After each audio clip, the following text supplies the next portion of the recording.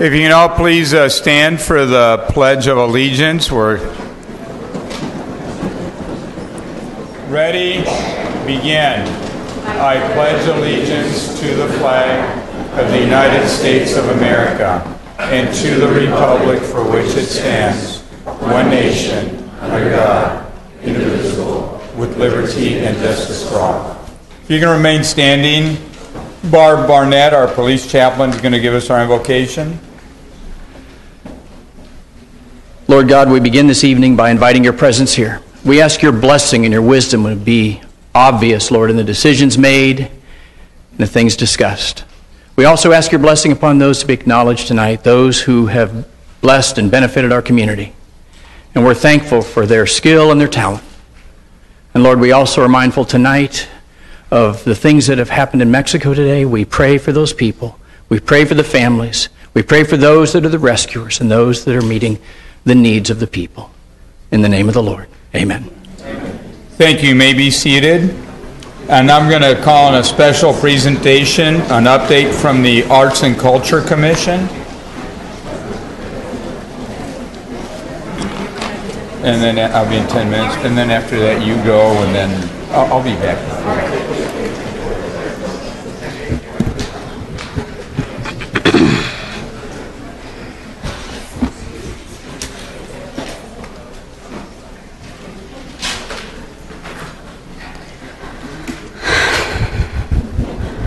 Okay. Is our mayor coming back? Okay. All right. Greetings, City Council. It's great to see you and our city manager and city staff. I'm Sandra Pochapena. I'm a Santa Ana native, an arts professional, and I'm the chair of the Santa Ana Arts Commission. And I'm here to present a report on the activities of our Arts Commission. We were voted in almost 3 years ago to facilitate and advise on our city's art endeavors, and also to tap into our regional arts field and industries, which of course would bring a wealth of opportunities in cultivating city revenue, tourism, jobs, educational opportunities, personal enrichment for our residents, and of course an increasing quality of life. Our first year was spent developing our infrastructure in creating, we commissioned an arts master plan, and we spent the entire year engaging with the city to get the feedback of our residents and our local artists and arts industries to create a roadmap so that we could develop a good, comprehensive infrastructure for the arts here in Santa Ana. So we've completed that process, and now we're in the implementation phase. We've created a subcommittee, the implementation subcommittee, to begin applying the findings that we came to in the Arts Master Plan. We're also hiring a dedicated, thank you for supporting the hiring of a dedicated arts liaison. We've had over 175 applicants for this position. So we're really getting the cream of the crop as far as our arts professionals in our region. There's a lot of interest. There's a lot of people are really rooting for us. So once we get that individual on board, we're going to be forming another subcommittee, and that's the development subcommittee, so that we can start to really focus on one of the main reasons that we were formed, which is to create opportunities that will bring jobs, city revenue, new industries, and create, of course, support the SAUSD's art enrichment programs, so that every student in the city can have access to extracurricular arts instruction. And also, of course, we have wonderful arts nonprofits here in the city, and it's been something that we've been involved with as a city for over 100 years. You know, since the days of the 1800s, even longer. We have a great tradition of fandango, of muralism, believe it or not, even opera with the presence of Madame Modjeska, great theater and vaudeville tradition, and architecture and such. So all of these wonderful strengths we're really hoping to develop in future years. So just giving a quick overview, some of the things that are coming up are the Wings of the City. A major exhibition, our first major city exhibition, is coming. It's going to be 9 major pieces from a Mexico City artist, Jorge Marin, and the unveiling is October 27th. So I hope that you'll all make some time to be there at the unveiling. It's going to be, these sculptures are going to be distributed all over downtown, all the way from the courthouse, the historic courthouse, all the way through the Artists Village and over to French, to the Calle Cuatro Plaza over on French and 4th. So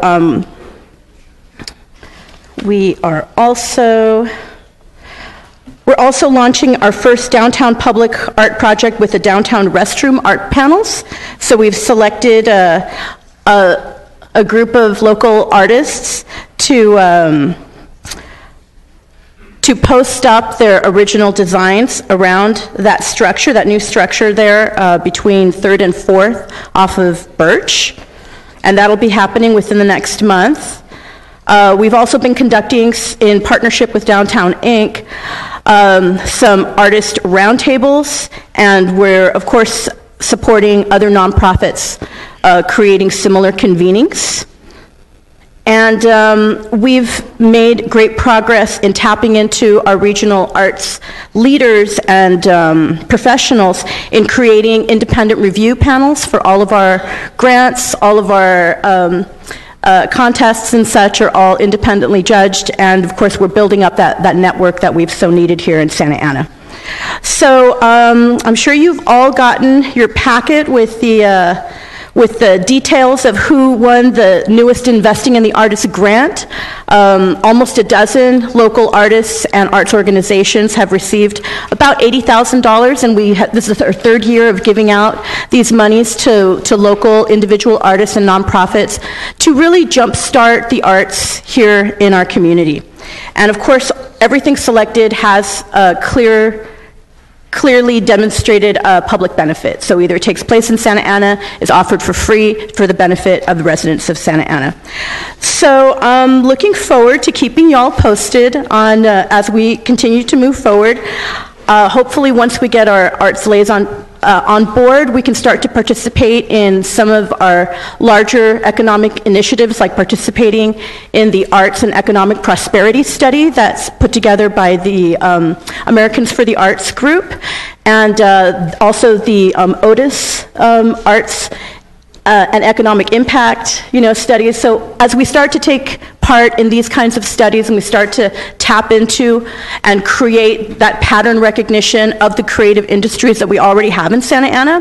For example, for the County of Orange, we're a center for printing. Almost all the printing in Orange County happens here in Santa Ana. We've also recently have become an increasingly more popular destination for film and TV. Some of you might have recalled the recent filming for American Horror Story.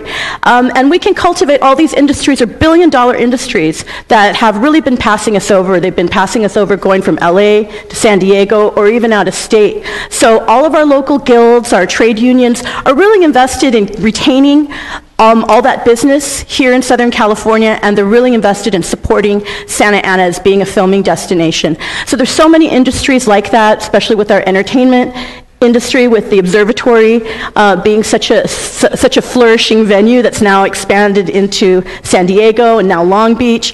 Of course, we have Rickenbacker guitars, which are manufactured locally, which also bring in great recognition to our city. So we've got a lot of great thriving industries. We just recently got McLogan's, which is a major print supplier. So as we build these networks, we're going to tap into these businesses, and we look forward to really creating a lot of opportunity here for all of our local residents. So thank you so much for your time. Great. Thank you, Sandra. I was going to call you Pocha. Thank you, Sandra. Is there any comments at this time from the dais? Yes, Councilman Solorio. Yes, thank you, Pocha, for all your great work. You do a lot to inspire not just fellow artists in our community, but young people. And I know that the grants program that you mentioned also involves a lot of young people, community organizations, and it's making a real difference. I really want to want to thank you and the rest of your team, because I know you work as a team. Yes. And so thank you so much for your contributions to our community. Councilmember Sarmiento? Thank you. Thank you. I want to echo some of what the councilman said, and thank you for all the leadership you and the commission have provided. And I know that we had a film festival this weekend, and was it this weekend or over a past couple of weeks? The OC Film Fiesta is going to begin on October 6th, and I believe Victor Payan will be speaking on it. Perhaps later in the meeting, y'all will have some flyers, I think, distributed during this meeting as well. And that's October 6th, and it continues for 2 weekends. And we're having a premiere of a Chavela Vargas documentary and a lot of other great films. Well, to see all the great things, I mean, even at Bowers, we saw the Frida exhibition, the Virgen de Guadalupe, the film fiesta, and all the different things that are arts related. And we all know that, look, a community or a city without the arts is like a soulless community. So thank you for making sure that we continue down this path and making sure it's a priority. We know that without a commission, it would have been really difficult for us to continue our commitment to that. So you as commissioners are on the front line making sure that we're looking at all the opportunities and making sure we have these amenities available to our community. So thank you for all the hard work that you all do as volunteers. Thank you, Councilman Sarmiento. And Sandra, I do have a question, and congratulations on being the chair of the Arts and Culture Commission, and wanting to thank you and the rest of the commissioners for your commitment and dedication. It pretty much is a volunteer, position. Even though we give you a tiny stipend, you all do commit a lot, and there are times that sometimes we don't recognize that on this dais, and sometimes even, our staff may not recognize that you're an extension of us. When we appoint you, it is our hope that you will carry out some of the ideas that we all have, and you work with our community and our residents to flesh those out so that we can have some good policies and work together. And it's my hope that we will continue to do that. But just wanting to appreciate you and the commissioners for the work that you all do on behalf of this mayor and city council. One of the questions that I do had that when we established the Arts and Culture Commission was the component of the sister cities. And we had a great conversation. I think we had a 3-hour meeting over lunch not too long ago, and I discussed with you in particular the sister cities. Can you share with us where are you all at with that process? Have you been working with staff? What are some next steps? One of the reasons we asked you here, I want to thank our city manager for making sure that we are having these special presentations so that we hear from each of the various commissions, so that we get an update from the chairs, so that we're in sync and where we're wanting to move forward. But that was one of the priorities of this council, was to establish a sister city. Well, with the sister city, we did have one meeting as a subcommittee. We did establish a sister city subcommittee. I think it was maybe we convened in November or December of last year, and then shortly thereafter the subcommittee was suspended. During the subcommittee, we were trying to create the criteria for which the selection for the sister cities would, what criteria we would take into account.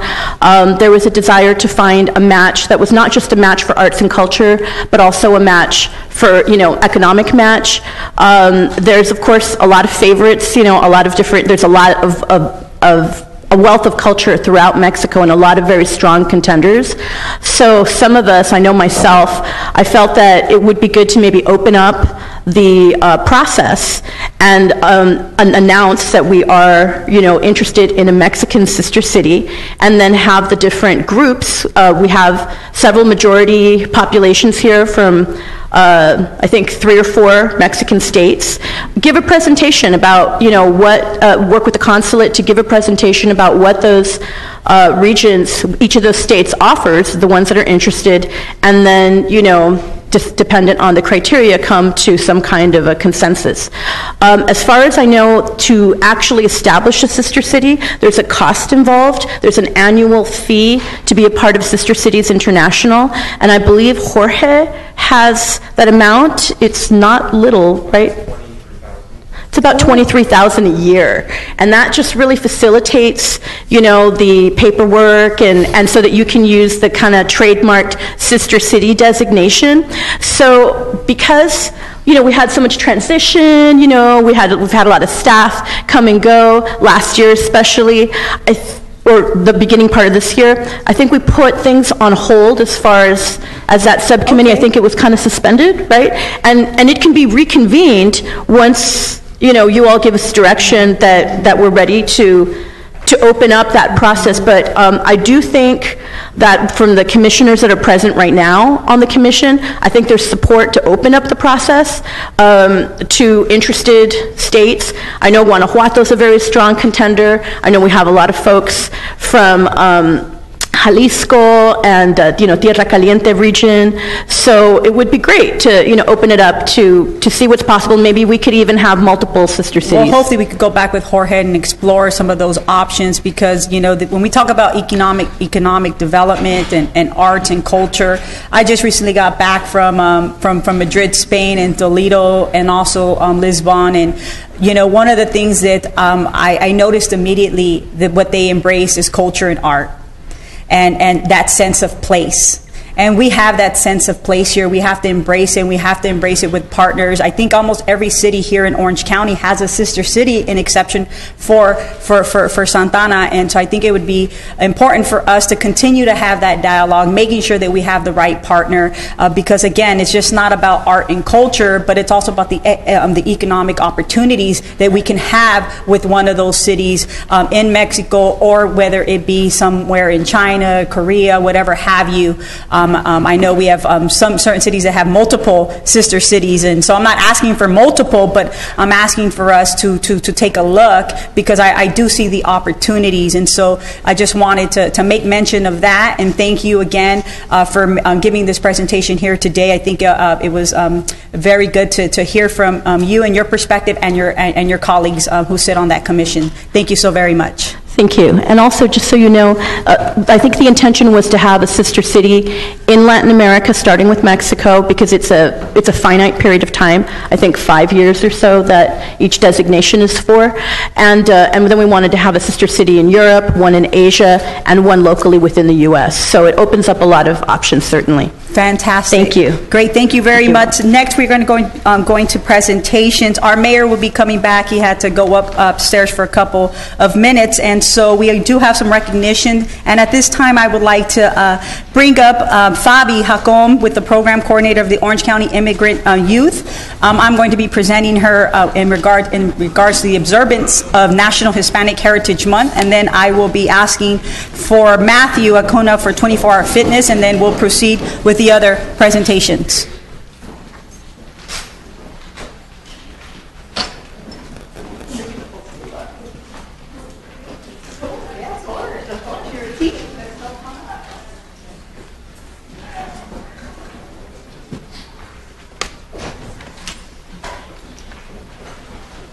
Great, as they all come up here. We do have a lot of whereases in this proclamation, but from the 11 years that I've been on this city council, I've had the great fortune to every year observe and making sure that we recognize National Hispanic Latino Month here in the city of Santa Ana, knowing that we are 78 to 80% Latino, so wanting to make sure that we do embrace. And over the years, I've been able to recognize, and I see some folks out here from the Orange County Hispanic Chamber of Commerce.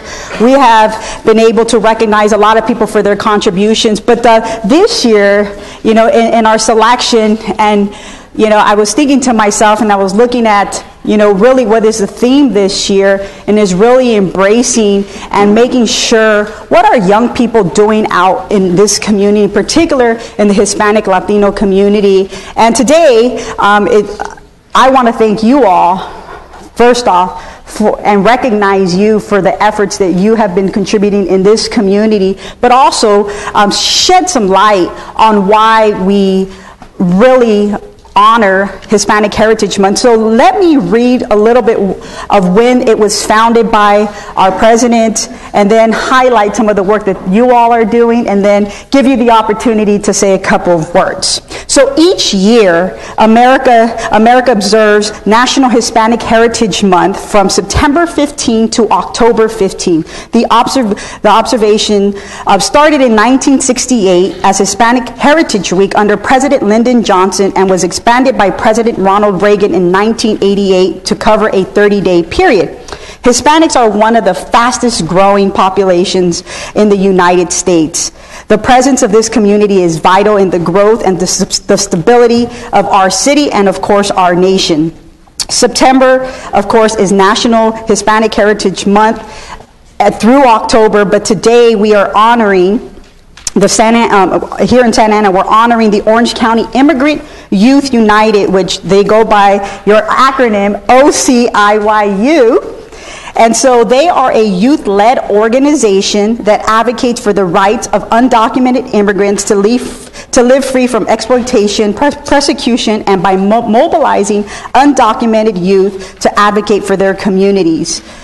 And as you all know, some of the issues that we've been experiencing at the federal level, and in particular, the support of DACA, and I think, I know my colleagues up here later on have a resolution that they'll be moving forward.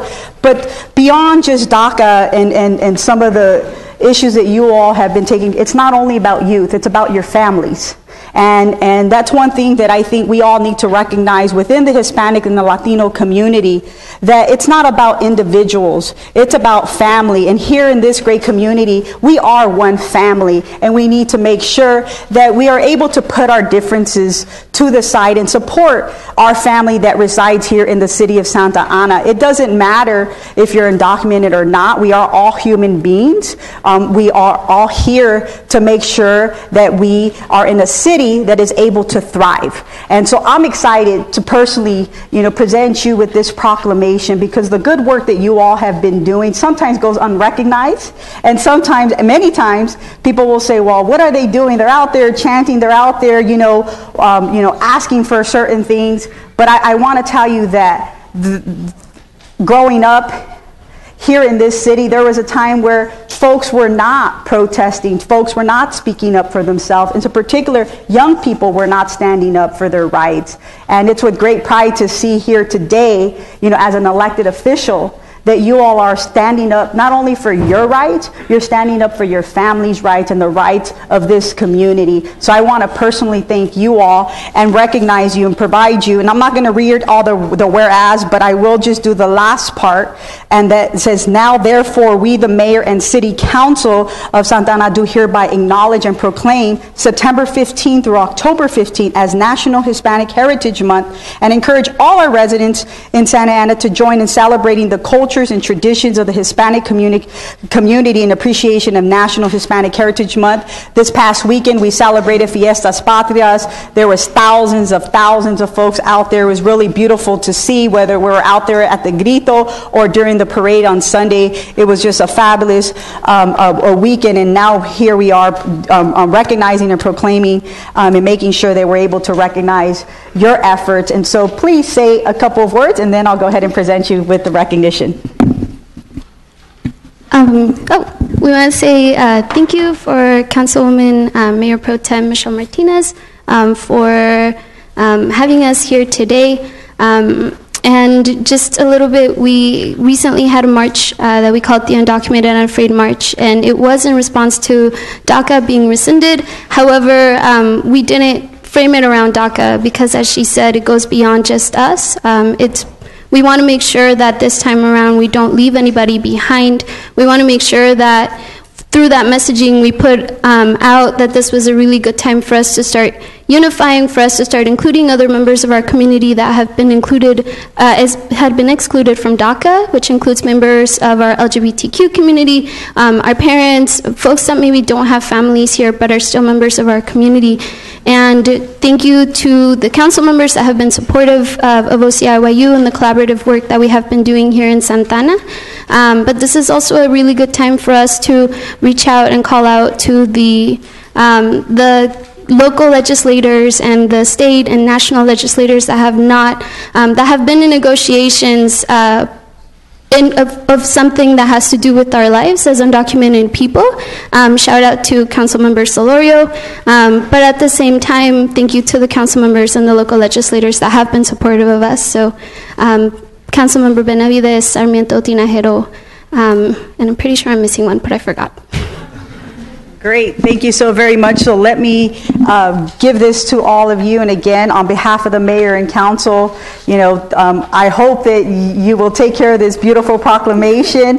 And as I mentioned, I do honor someone every year for their contributions, not only in the Santa Ana area, but you know, throughout Orange County, but in particular the work that Latinos and Hispanics are really doing in this community. And sometimes we forget about our young people, that you are making big contributions, and so it matters, not only to me, but I know it matters to many of us on this dais, that young people are actually contributing to the Latino community as a whole, and making sure that we stand up for our rights. So congratulations.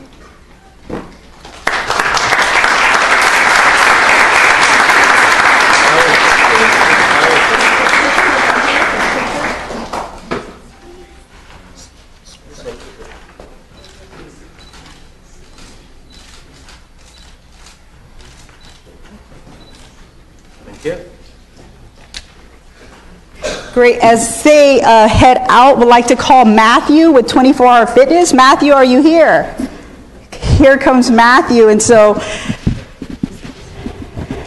24 Hour Fitness just opened its second location in Santa Ana. I'm excited. I love going to Main Place Mall. That's typically where I go to 24 Hour Fitness, because right after that I get to go through the mall, or either do my nails or do a little shopping, so it's always fun.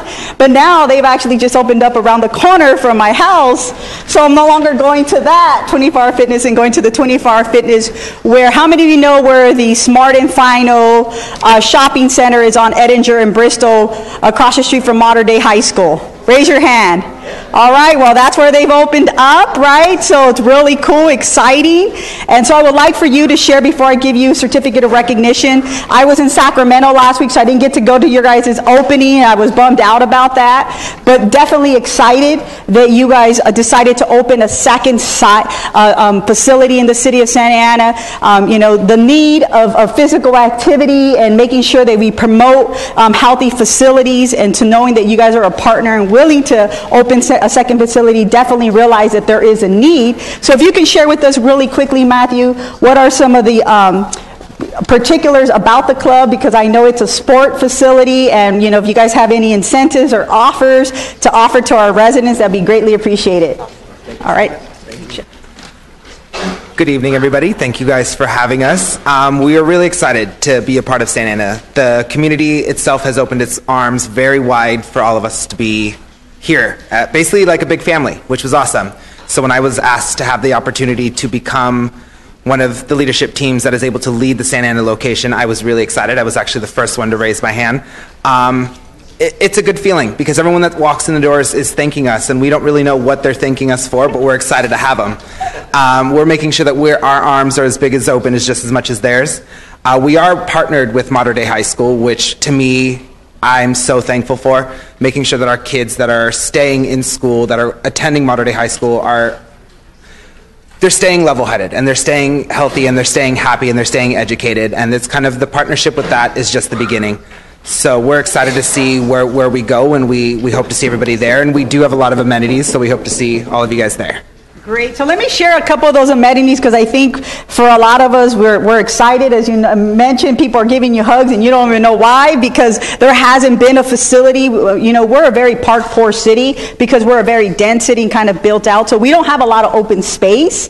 And so any kind of recreational facility is an added bonus. And so definitely 24 Hour Fitness and you all being open 24 hours a day, specifically for our working families that sometimes can't just do the 8 to 5 kind of deal and work out. So sometimes they need to go into the gym at 4:30, 5 a.m. or go in late hours.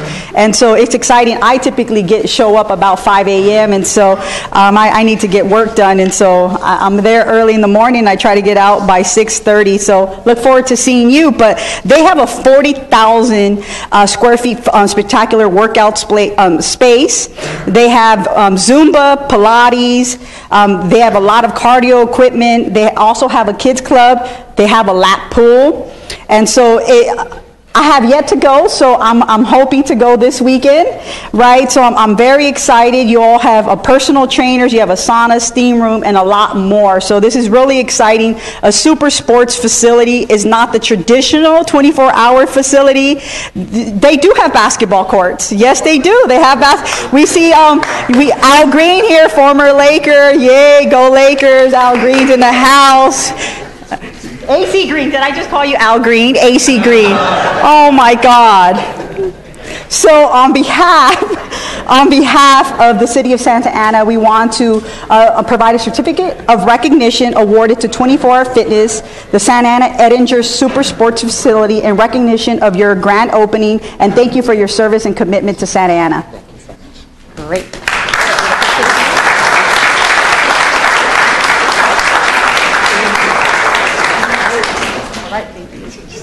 And next, I'm going to call upon Councilman Ben Sarmiento.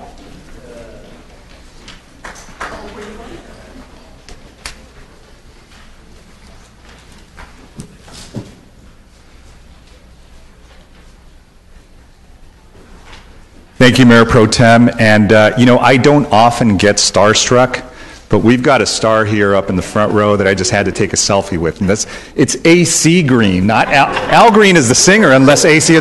So let's give a big round of applause to him.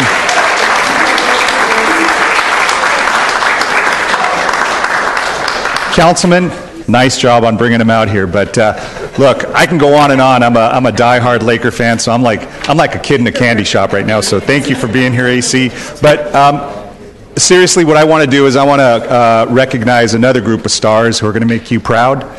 These are the folks that worked on the city's efforts to form the Immigration Legal Defense Fund. So can I have Samir Ashar, Ruben Barreto, Kimberly Castro, let me put on my glasses here, make sure I don't ruin anybody's name, Natalie Cedeño, Jairo Cortez, Andani Alcantara Diaz, Eric Dominguez, Eric Garcia, Norma Garcia Guillen, Karina Gutierrez, Roberto Herrera, Fabi Jacom, Jennifer Coe, Annie Lai, Brennan Lowe, Carlos Perea, Claudia Perez, Blanca Robles, Sabrina Rivera, Jose Servín, Alexis Teodoro, and the Vecindario Lacey de Acción.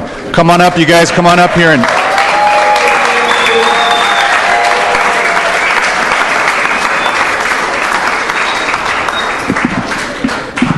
so look, heroes are found everywhere. They're found on the basketball court. They're found as artists. They're found as different things in their careers of choice and their professions and different things. But this is a group of folks that I'm very, very proud to have up here with me and represent an effort that I hope is going to inspire us all. And as they all come up and get assembled here, I want you to know that it's a unique group of folks who felt it important to represent the needs and the priorities of folks in the community that have been very, very scared. It's been a difficult time for a lot of members of our community because of some of the hostility that we've seen from the administration. Right off the bat, there was an effort to deport folks, to separate families, and this caused a lot of fear and a lot of shame in our community, unfortunately, because it drove this problem back down again. And look, we had made so many strides as a community, as a country, under the past administration that we thought this was done. We thought that this was an issue that we had put behind us. Unfortunately, it's been revived, and we needed champions. We needed advocates. We needed people to speak with one voice, to be united in an effort to represent families and kids who were no longer going to school, parents who were no longer going to work, people who weren't shopping and doing commerce anymore in our city because of the fear that they had. So These folks brought it upon themselves to create a special fund and urge the city council to be a leader in this, to create a legal defense fund for families that were low income and undocumented that were going to be facing deportation, that were going to be taken away from a country that they've lived in for years, right? So these are folks that, we saw that were our neighbors, that were our relatives, that were our friends, people that we grew up with. And so they all came and spoke very articulately, loudly, and convincingly, to the extent that this city council passed a resolution to fund this legal defense fund to the amount of $65,000. Not only that, but because of that seed money, we have a nonprofit that's looking at augmenting that to the tune of about $100,000, and that's the Vera Foundation. So let's give them a huge round of applause for getting that done.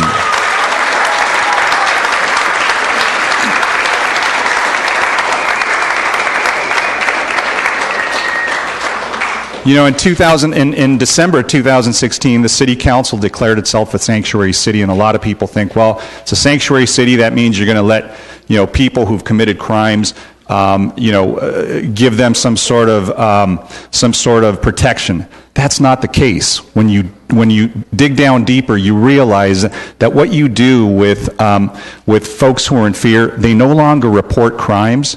They no longer are witnesses to crimes. They don't help prosecute those folks that are preying on the very people that we're supposed to be protecting. I think what our sanctuary city policy has done is it's made people have the courage, the trust to come out and say, these crimes are being inflicted upon our community. And I think that's where we are, and that's where the city's been.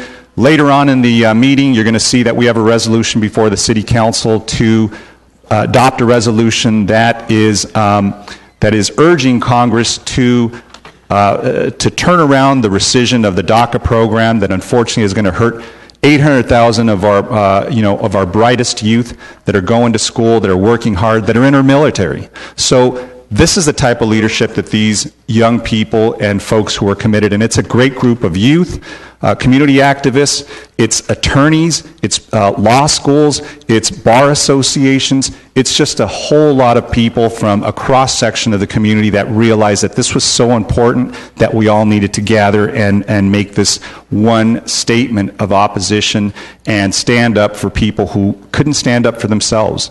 And that's what I think this community is about, and that's the best that Santa Ana has to offer when we have folks do that. So I was proud to march with many students who were DACA students in our parade over the weekend in the Fiestas Patrias, and they joined me.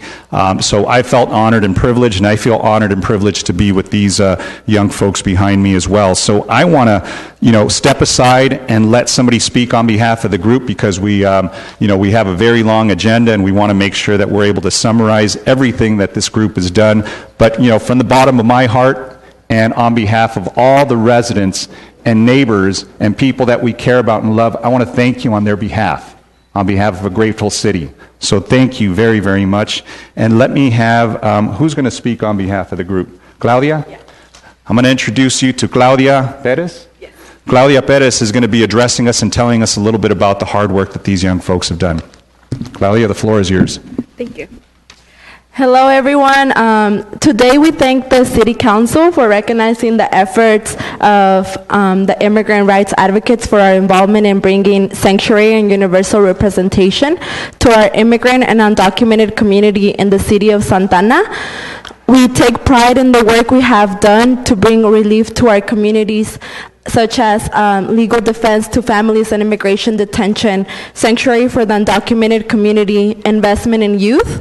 But we will continue to fight. We need to expand sanctuary for our immigrant and undocumented community that can't afford to live here. We will continue to working together with the city to provide sanctuary for the youth, for the LGBTQ community, for the undocumented community, for the parents of DACA recipients. Sanctuary is the right to live and thrive. We support the call for additional protections for the immigrant community. The City of Santa Ana can do a couple of things, such as establish rent control and tenant rights, a just cause eviction policy, and a commitment to use city-owned land for community benefits. We understand that sanctuary was just the first step to address the needs of immigrants in our city. Santa Ana can continue moving forward the continued progress of bringing equity and justice to the immigrant and undocumented community in Orange County. Thank you.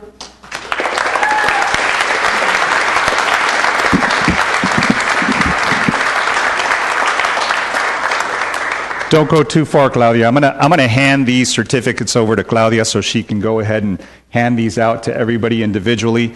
Some of the organizations that are joining us is Resilience OC, Santa Ana Building Healthy Communities, the UC Irvine School of Law Immigrants' Rights Clinic, the Western State School of Law Immigrants Clinic, the Orange County Hispanic Bar Association, the Public Law Center, Vecindario Lacey, and many, many more. But it's just, again, as we said, it's not just DACA, it's not just a sanctuary city. This is a process to make sure that we protect everybody in our community, because we certainly don't want anybody to feel inferior. We certainly don't want anybody to live in fear.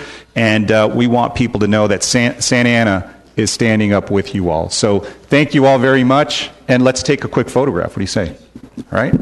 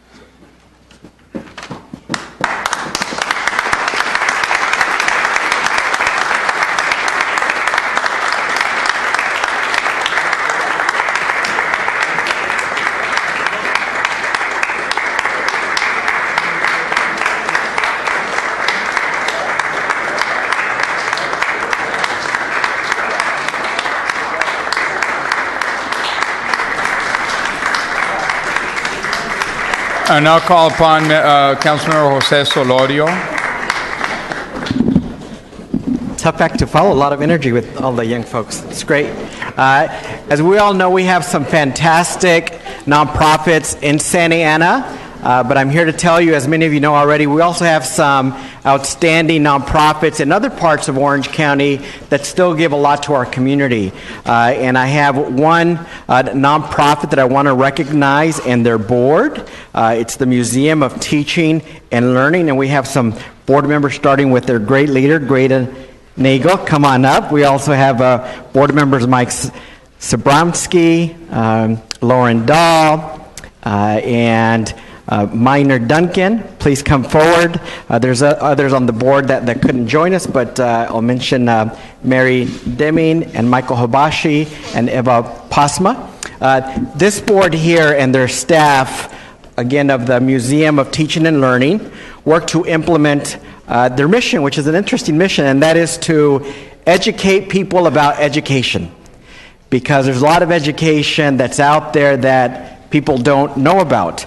And they do this through exhibitions and events that tell important stories of national and international significance for students of all ages. So that includes young people, but also, older folks like us as well. This museum is also a museum that's on the move because they have traveling exhibitions that are on demand throughout the West. They have one that's getting ready to go to Los Angeles. They've been here to Santa Ana before. One of their highlights that really struck a positive chord with this community dealt with a key school integration court case, one that happened right here in Orange County in the 1940s, but many of us weren't around in the 40s or weren't aware. And this organization, the Museum of Teaching and Learning educate our community about it. And that exhibit, and I have here, they have so many excellent postcards. The exhibit is called A Class Action, and it deals with a very important court case that was precedent-setting, that really, had it not been for this case, we wouldn't have had a success with Brown versus Board of Education. This exhibit, in fact, got also a national award for its expert telling of the amazing local story of Mendez versus Westminster, a key case, and from that Mexican segregation was ended in California and soon across the country. It led to the desegregation of those schools here in California. And this particular exhibition was so good that it even got called to Sacramento to present there. So that really is, then a national, a statewide significance. They also have a newer exhibit, for example, called Two Roads, One Journey. And it's about bringing together the power and cultural influences of education in China and the United States, showcasing points of pride and challenge for both countries. The exhibit will take visitors on a thought-provoking journey into what goes on inside these dynamically different fourth generation. Well, they'll teach it to fourth generation classrooms. So, China and the U.S. obviously big, world superpowers, and so for communities here in Santa Ana and throughout California to learn about that is amazing. We also have, more giving from, this family, Greta in particular, because their son, Paul Nagel, also directs another great nonprofit called The Bicycle Tree in Santa Ana. So you probably have seen at many fairs this exhibit, this exhibit that teaches young people about the importance of biking, the health and fitness aspects, and showing kids how to, fix their bikes and everything, bike related. So it's my great honor to recognize the Museum of Teaching and Learning, and it would be my honor to have, their great leader, Greta, say a few words about the program. Let's give them a big round of applause.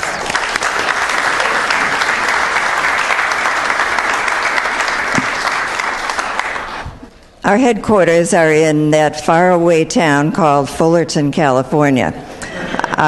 We're near Cal State Fullerton, and how do we do what we do? We have a board of 7 people, but we have dozens and dozens of volunteers who step up for a variety of reasons. We have partners like OC Parks, and that's how we were able to open the Mendez exhibit at the courthouse, just the historic courthouse a couple blocks away. We come to Santa Ana for many reasons, and we were here just this weekend for a big event that we threw at the Bowers, and we had 26 artists and all kinds of people having a good time at the Bowers to celebrate the arts and education. Just this afternoon, we worked with the director of the Heritage Museum of Orange County. That's right here in Santa Ana, in South Santa Ana, and if you haven't been there, I encourage you to appreciate all the museums in this wonderful county of ours, and we're proud of our exhibitions. It takes us a long time to develop them because we bring in a new team of scholars every time we do a new exhibition. And so they're the ones who guide us about the words that should go there. But we aim to communicate with not little kids. We say we serve people ages 9 to 109. And that's the way our world is coming. You'll see a lot of people doing a lot of things, including lead our nation when they're senior citizens.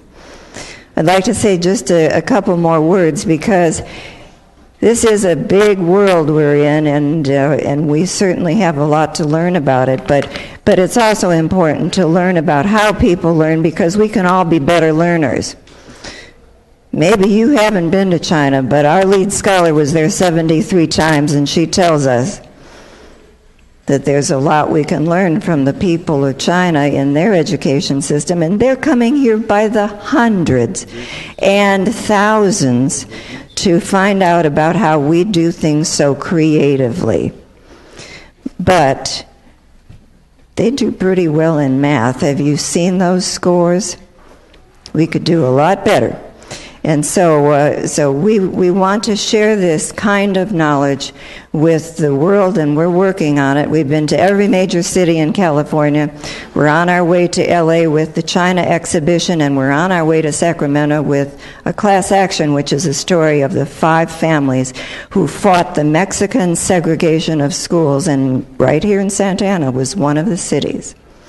So you've heard of Mendez versus Westminster here if you haven't heard about it before. And we're really proud because one of the people who helps us build our exhibitions is a really cool guy named Gonzalo Mendez Jr. So thank you, everybody. This is a nice honor.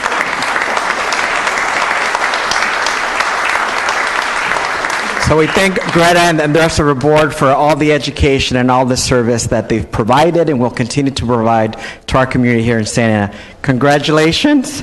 And on behalf of our mayor and city council, Greta, here's a nice certificate for you. One for Lauren. Thank you, Lauren, for all your great work and all your entrepreneurialism as well with LCP Tracker and everything else, helping workers make sure they get a living wage and that they don't get cheated out of their wages. So thank you for your commitment through that. And Minor Duncan, thank you for your service as well. And for the folks that couldn't make it, we have a certificate as well. So on behalf of the mayor, let's give him one big round of applause. Again.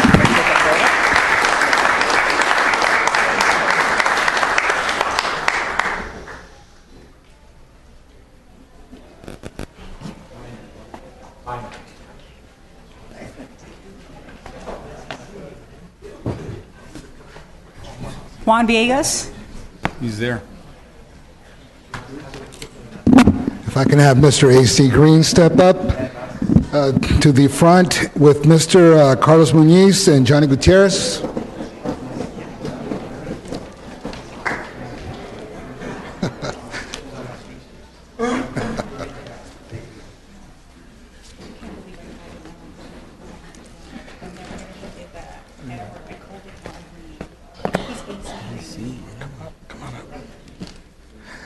Councilmember Sarmiento is going to join us up here.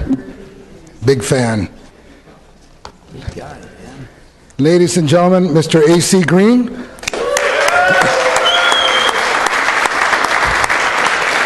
Former NBA professional basketball player with the Los Angeles Lakers, Phoenix Suns, Dallas Mavericks, Miami Heat. I think you have about 1,192 consecutive games. Is that? That's why they call him the Iron Man, because, wow, what a work ethic. Well, Mr. A.C. Green, if you can please step up, sir. He generously started the A.C. Green Foundation to host the annual leadership program. This program was brought to Century High School just a few weeks ago here in Santa Ana for the first time, and we wanted to recognize him for his contribution to the city of Santa Ana. And if you could please say a few words about your foundation and about the game plan program. Sure. Okay. Thank you very much. I appreciate that. Well, this is I'm nervous. No. It is. It's honestly, it's good being here. Thank you for the invitation, everyone. Appreciate it, and all due respect to our wonderful dignitaries here. The foundation itself started almost 30 years ago here in our wonderful Southern California. And the idea is what I saw that came up here with our young lives.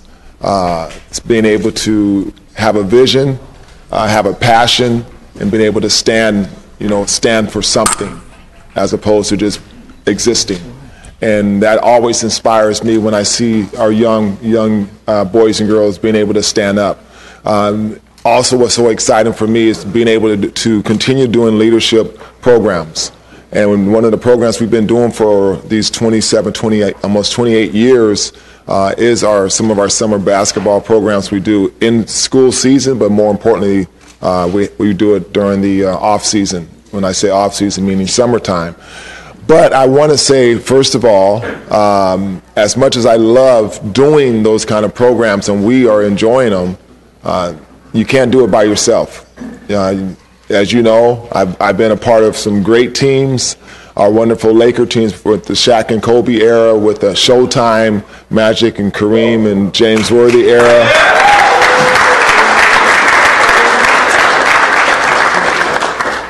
But I definitely would say I'm a part of a new all-star team right here.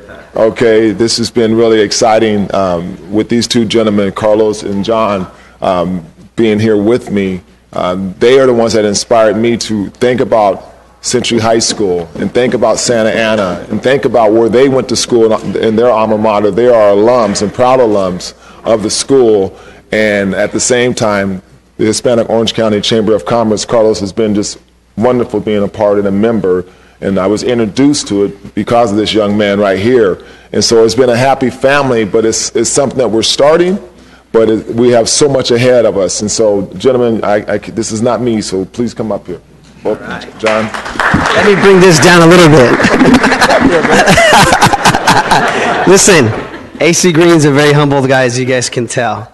AC Green and I met at a gym a couple years ago, believe it or not, playing basketball.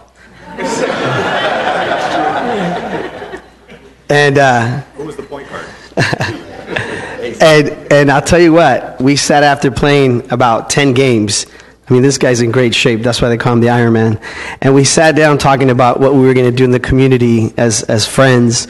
And he started helping my Life and Hope Cancer Foundation immediately by being part of our golf tournament, our first ever fundraiser.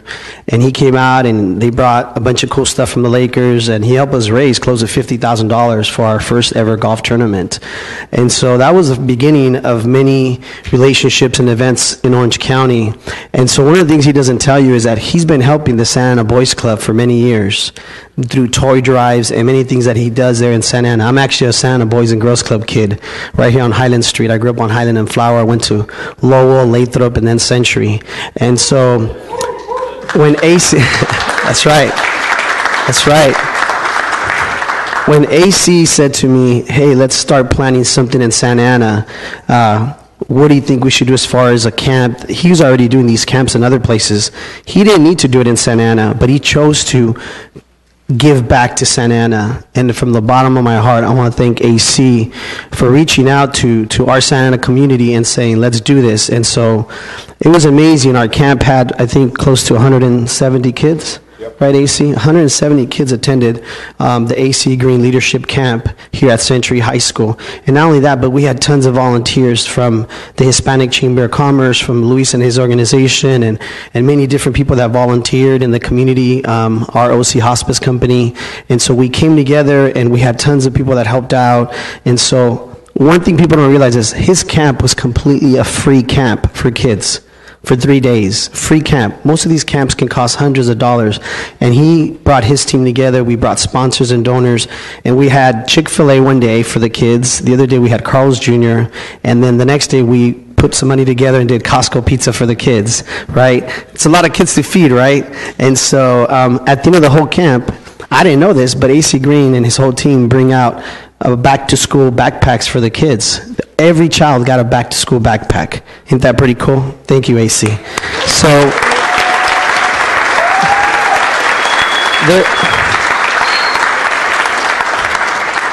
he's doing some amazing things in the community. I want to thank him on behalf of Century High School, my alumni, Santa Ana Boys Club, and of course, Carlos with the Hispanic Chamber of Commerce. I don't know if you have a few words. Go ahead.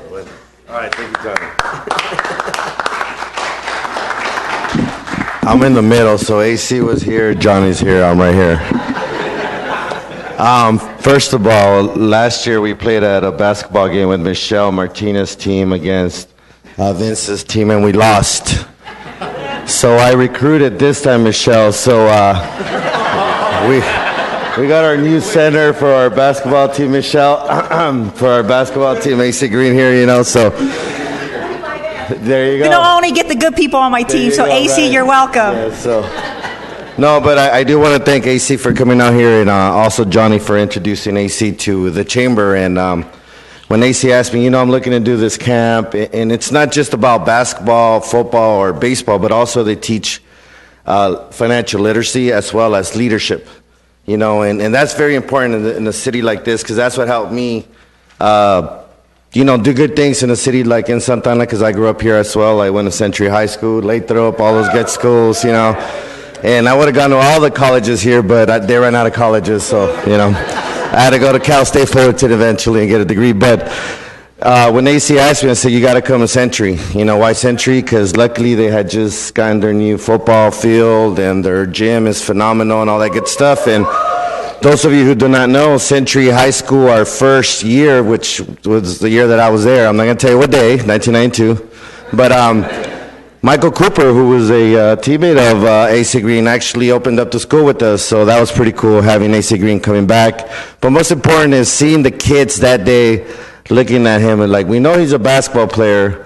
It's not LeBron, it's not Curry, but, I'm like, you guys don't get this. This is AC Green, but...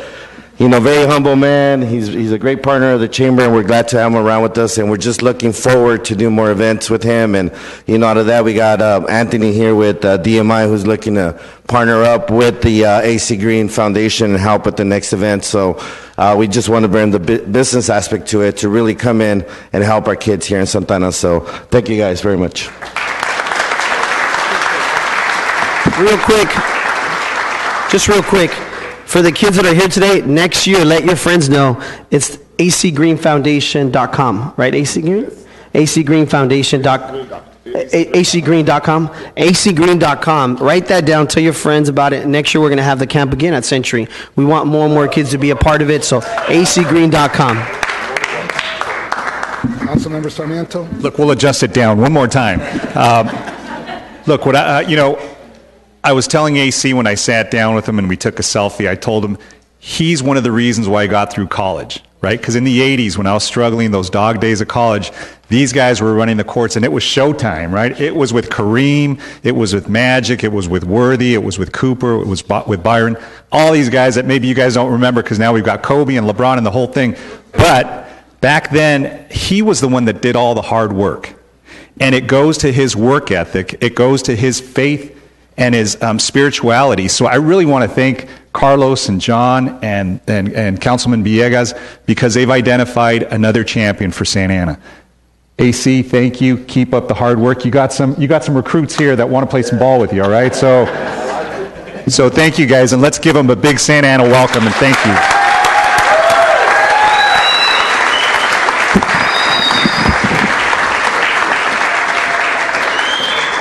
And with that being said, on behalf of the city of Santa Ana, we have a proclamation for you, and I will just get down to the last portion. Therefore, we, the mayor and the city council of Santa Ana, do hereby acknowledge and recognize AC Green Youth Foundation and commend him on his excellent work with youth impacting tomorrow's leaders. Sir, thank you very much.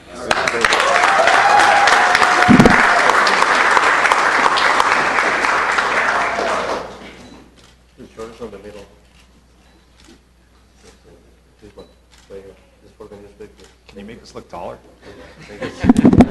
I also have two more certificates. One for Mr. Carlos Munoz and Johnny Gutierrez. Here you go, sir. For your excellent work. Thank you very much.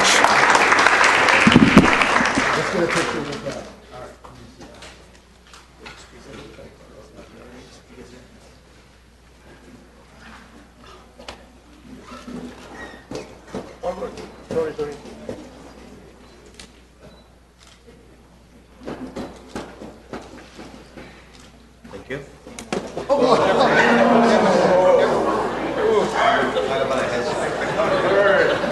Nice headshot.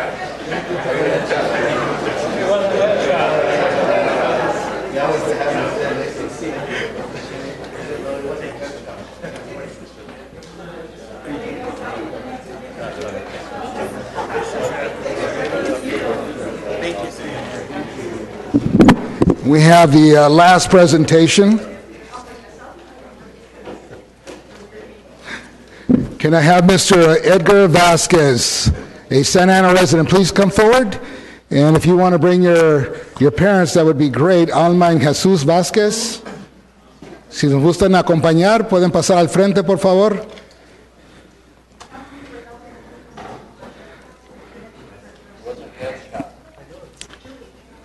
And the OCFA also.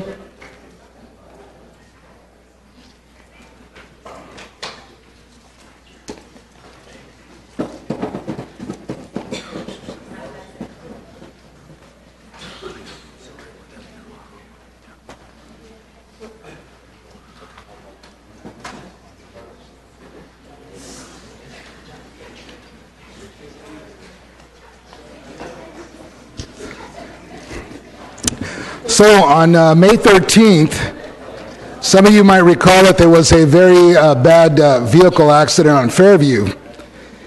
A vehicle was traveling southbound on Fairview Avenue. Suddenly the vehicle veered off the road and landed upside down in a drain storm, and it quickly caught on fire, with a couple of people trapped in it. And Edgar, if you can come up here, sir. You heard the noise, right? Yeah. He heard the noise, and if you could tell us a little bit about what happened that evening, it would be great, because we would like to hear that story. A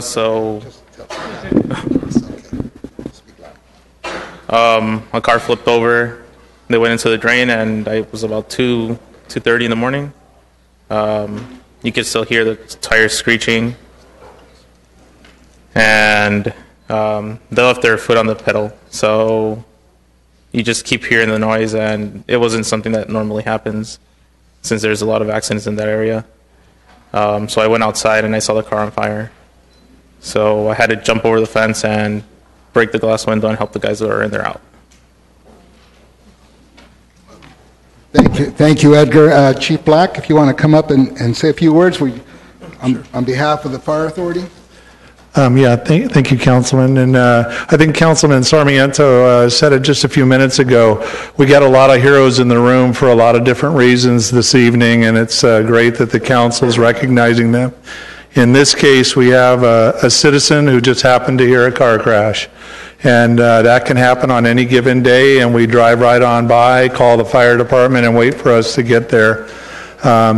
And we're paid and trained how to respond to those emergencies, but Edgar is just an average hero citizen out there who saw two people in a burning car, ran down the side of the riverbed, and rescued one of those people out of the car. And we were arriving, extinguished the fire, and transported that person as a trauma patient to the local hospital. So we don't consider ourselves heroes as firefighters. It's our job. We're trained and we're equipped. People like Edgar are our heroes. People like we've recognized this evening that stand up for a cause are our heroes. And we just appreciate the council taking a few minutes to recognize Edgar, who did an amazing thing that night at 2:30 in the morning, who put himself out there jumping over that fence and running down into that riverbed. And thank you, Edgar, on behalf of those folks that you rescued, and on behalf of the Orange County Fire Authority. Thank you very much.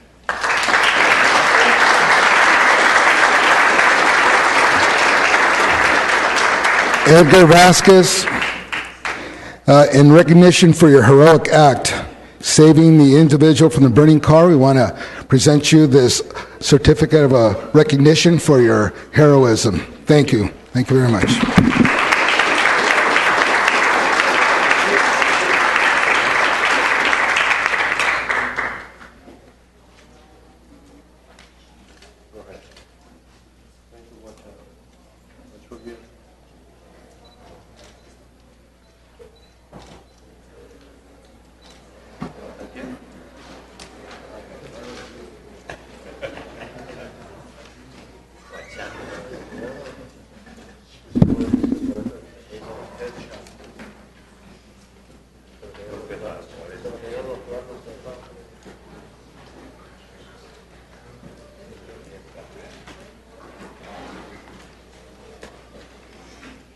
Madam City Attorney, do we have anything to report out of closed session? Mayor, we do have one reportable action item, and it has to do with the acquisition of property on Bristol. And this is a real property, business, and goodwill settlement approved by the council with a 4-to-1 vote, with Mayor Pro Tem voting no, Mayor absent. Trying to remember the other absent. And it was an approval for $1,882,500 for a complete settlement of that acquisition of property. All right. With that said, let me. I understand we have very few speakers. Let me take them, and at the request of a council member here, I want to. On public comment. Yeah. Or what do we have? Let me just see what we have, and we'll go from there. Okay. Consent calendar. Oh, these are business. Okay, let's do the consent. Got it. Got it. All right, so let's go to the consent calendar then for a moment. And, all right, Alexis Teodoro, let's start there. And Jairo Cortez and Victor Payan. Please come on down. Good evening, Council. My comment is just a public comment on a non-agendized item, but this week nationally in this country is called the National Renter Rights Week of Action, where not just in the city of Santa Ana, but all over the country, residents, Black, Latino, poor folks, folks that have to struggle to pay their rent every month are doing actions to show their cities that we need to pass measures like rent control, just cause eviction policies, and create tenant rights. In Santa Ana, we have the great opportunity to be leaders in the county by creating local tenant rights because they don't exist. And actually, I'm here in support of all the residents, my parents, my own family. I'm also a tenant here, and so that we can, I would encourage the city to encourage staff to move forward to do research in these issues so that we can together create public policy, the way we did the sanctuary, the way we did the Santa Ana Justice Fund, the way we're going to continue to work together. Because from this moment on, we should be working together and combine our leadership to create tenant rights and the legal infrastructure to protect the rights of all of us in the city. Thank you, and I encourage you to direct staff to do research on such policy so that we can work together with such staff. Thank you. Thank you, Alexis. Jairo Cortez. Jairo Cortez. Victor Payan. Followed by Marcela Rosas.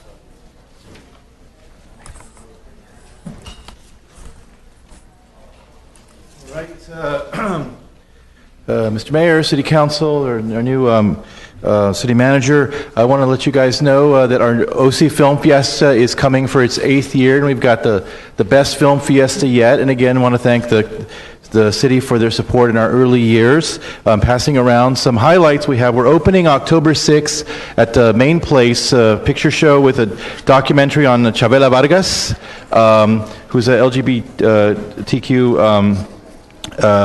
singer from Mexico, very legendary and champion of ranchera music, who's a Mexican from Costa Rica. So she has a famous saying about being a Mexican from Costa Rica. But anyways, we're having screenings all over the city. We're working with the Musicians Association down on South Main. We're doing a full day of screenings there. We have a writer from Saturday Night Live who is the writer of Will Ferrell's Spanish language movie Casa de mi Padre. We're showing his new film there. And we're showing the Blues Brothers and Greetings from Tim Buckley, a film about a singer-songwriter who's from Orange County. We're also doing a screening of The Magnificent Ambersons, a free screening of an Orson Welles classic at the Heritage Museum. We're showing A Day Without a Mexican, the original short with Yareli Arizmendi and Sergio Arau. We're bringing back another film from Bolivian master Jorge Sanginés about Juana Azurduy, who was a leader in Bolivar's army who united the indigenous communities to fight against the Spanish. And historians agree that if the indigenous communities didn't participate in the independence, they would have lost. We're also doing a tribute to the artist Magoo at Santa Ana College, which is part of, in conjunction with UCI's exhibit From Aslan to Magulandia, which is part of the Getty's Pacific Standard Time exhibit. We're doing screenings on the side of a taco truck, and also we have a documentary here. It's an OC premiere of a documentary called The Rise and Fall of the Brown Buffalo, who is Oscar Zeta Acosta. I don't know if you know the movie or the book Fear and Loathing in Las Vegas. Hunter S. Thompson, very famous, played by Benicio del Toro in the movie, who's a producer of this film. We're having the film a documentary of a Chicano journalist and lawyer from the 60s who represented some of the folks from the moratorium. And we have the director, Philip Rodriguez, coming for that. We're very excited. And one thing that we're also excited about is... Please wrap up. Wrapping up, the last most important thing is that we're offering half-price tickets to Santa Ana residents, students, teachers, and veterans and military. Thank you. So, And thanks for all the work you do, Victor. Thank you. Let me call Octavio Salgado. And then after that, I need a translator for Marcela Rosas and Arceli Robles. So if we can get our translator down. Meanwhile, is Octavio Salgado here? If not, Luis Sarmiento, I know you're here. Come on down, Luis. And I need the translator, whoever's translating this evening. Go ahead, Luis.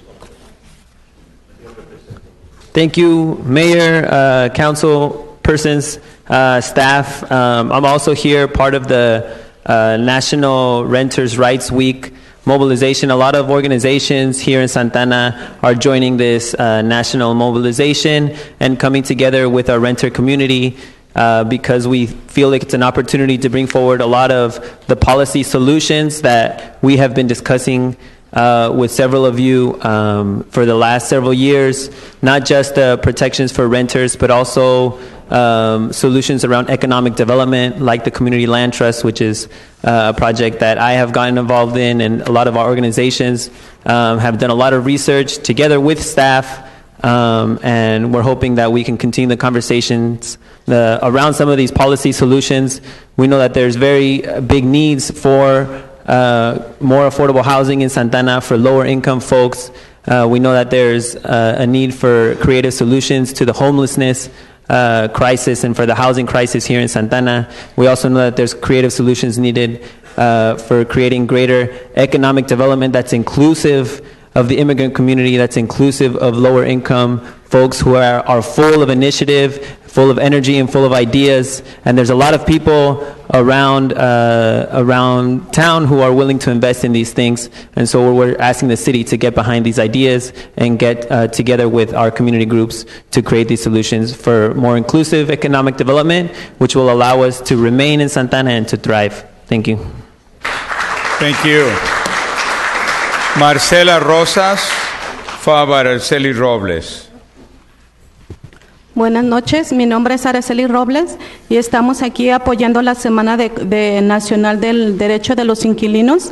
Hemos tenido diferentes acciones ayer y hoy y vamos a continuar esta semana participando para que hacer más público la necesidad de vivienda que tenemos actualmente, no nada más en la ciudad de Santa Ana, sino todo el país, ¿verdad? Y ahorita es un momento muy bueno que tenemos nosotros, cuando tenemos tantos lotes disponibles que se pueden ser usados para vivienda, para las personas, porque nosotros deseamos permanecer y prosperar en Santa Ana, no deseamos irnos para otro lugar, queremos seguir enriqueciendo la ciudad de Santa Ana, porque es muy triste. A mí hace un año me desalojaron y mi nieta tiene 3 años. Y siempre que pasamos por donde vivía antes me decía, Nana, les gojón, vámonos a casa. La casa que ella conoció es de donde nos desalojaron y yo siento que ningún niño debe de pasar por ese trauma, porque es un trauma que se les queda a los niños por no tener una vivienda digna. Por eso yo los invito realmente a seguir trabajando juntos como lo hemos hecho anteriormente y que realmente apoyen esta nueva campaña que tenemos nosotros para beneficio de nosotros. Ahorita la ciudad de Santa Ana está siendo muy visible, no nada más en el condado, sino a nivel país, porque están surgiendo muchos movimientos como cooperativas y más movimientos comunitarios. Entonces tenemos que trabajar juntos y personalmente yo quiero tener una vivienda donde pueda vivir dignamente como toda la comunidad se merece. Gracias y buenas noches.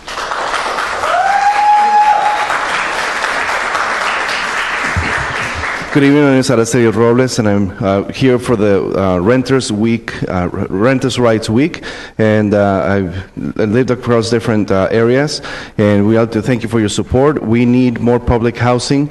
We need public housing here, and there are lots of lots that can be used for housing here in Santa Ana. I like to remain here in this city, not go somewhere else, because I like to continue enriching the city of Santa Ana. I was evicted some time ago, and my 3-year-old granddaughter, whenever we go by the house, she says, Nana, let's go home, let's go back home. It's a trauma for the kids to be evicted and to lose their house, to not have dignified housing. So we're working, we'd like to work with us in this campaign for renters' rights in Santa Ana. Santa Ana is getting more visible, not only in the county, but in the entire country, because of all the cooperatives and all the work that we've been doing. So I'd like to have dignified housing for myself and my family. Thank you. Now, Marcela Rosas. Se fue Esperanza Vielma.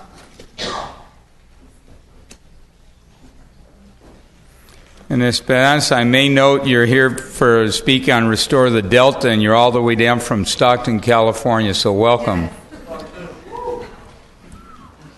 Good evening, and thank you for the opportunity to allow me to speak, Mayor and council members. Again, yes, I'm from Stockton, California with Restore the Delta. The Delta is the largest, most unique estuary on the Pacific coast and is home to over 4 million people. I'm one of those 4 million people. And I'm the Environmental Justice Director for Restore the Delta. And a week ago, and so we want to inform you and let you know that there's different things that are happening on a daily basis and changing with the California water fix. And obviously the residents have a lot of issues as far as costs are concerned. And this is one of the costs that are going to affect the residents, your constituents, as far as rate pays, increase with water, property tax, federal tax, and state tax. Today, Westland's Water District voted no in terms of supporting the California water fix, and they're part of the monetary piece of the $64 billion twin tunnels. So we would like the opportunity to inform some of your residents, your constituents. We've made various presentations at the cities of Hawaiian Gardens, Beverly Hills, Pasadena, different cities throughout Southern California with some of our colleagues here. There are some folks today at other various city council meetings, and we're asking for the opportunity to provide information to you, the city council members, as well as your residents. In some places, like in Boyle Heights, we did community meetings in Weezar's district there, and so we're asking if you all would like a presentation, a formal presentation. We will be here almost every week, and we're meeting with various, like I said, city council, and we've made various presentations. And we would like to see if you all would like that in terms of having that sometime in the near future for your residents and for yourselves. Thank you for your presentation, Councilmember Vince Sarmiento. Thank you, Mr. Mayor, and thank you for coming and addressing us. Our Mayor Pro Tem sits on the Metropolitan Water District, and I sit on the Orange County Water District. Might not be a bad idea to maybe have us speak offline and talk about maybe doing something for the residents. I think, Madam City Manager, we've adopted something in resolution form. But again, I think it's not a bad idea for us to look at the numbers, the impact, and how it's going to affect our rates to our ratepayers, because we really do have sensitive ratepayers. Any adjustment in those fees, and if they're drastic, it becomes even more difficult. But something that at least they should become more informed about. So we'd love to maybe work with you.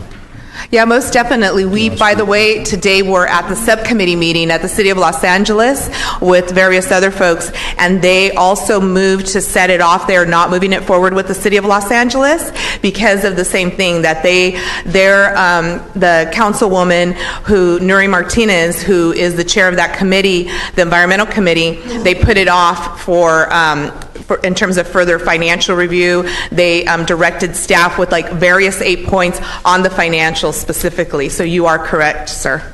Mayor Pro Tem Martinez? Yes, thank you, Mr. Mayor. Yes, I do sit on the Metropolitan Water District, and we have yet to take up the actual vote on this specific issue, and so definitely would love to speak with you, but I just want to make it very clear that the Metropolitan Water District has yet to take, the board members have yet to take a position, so I just want to just state that for the record. We have yet to take a position.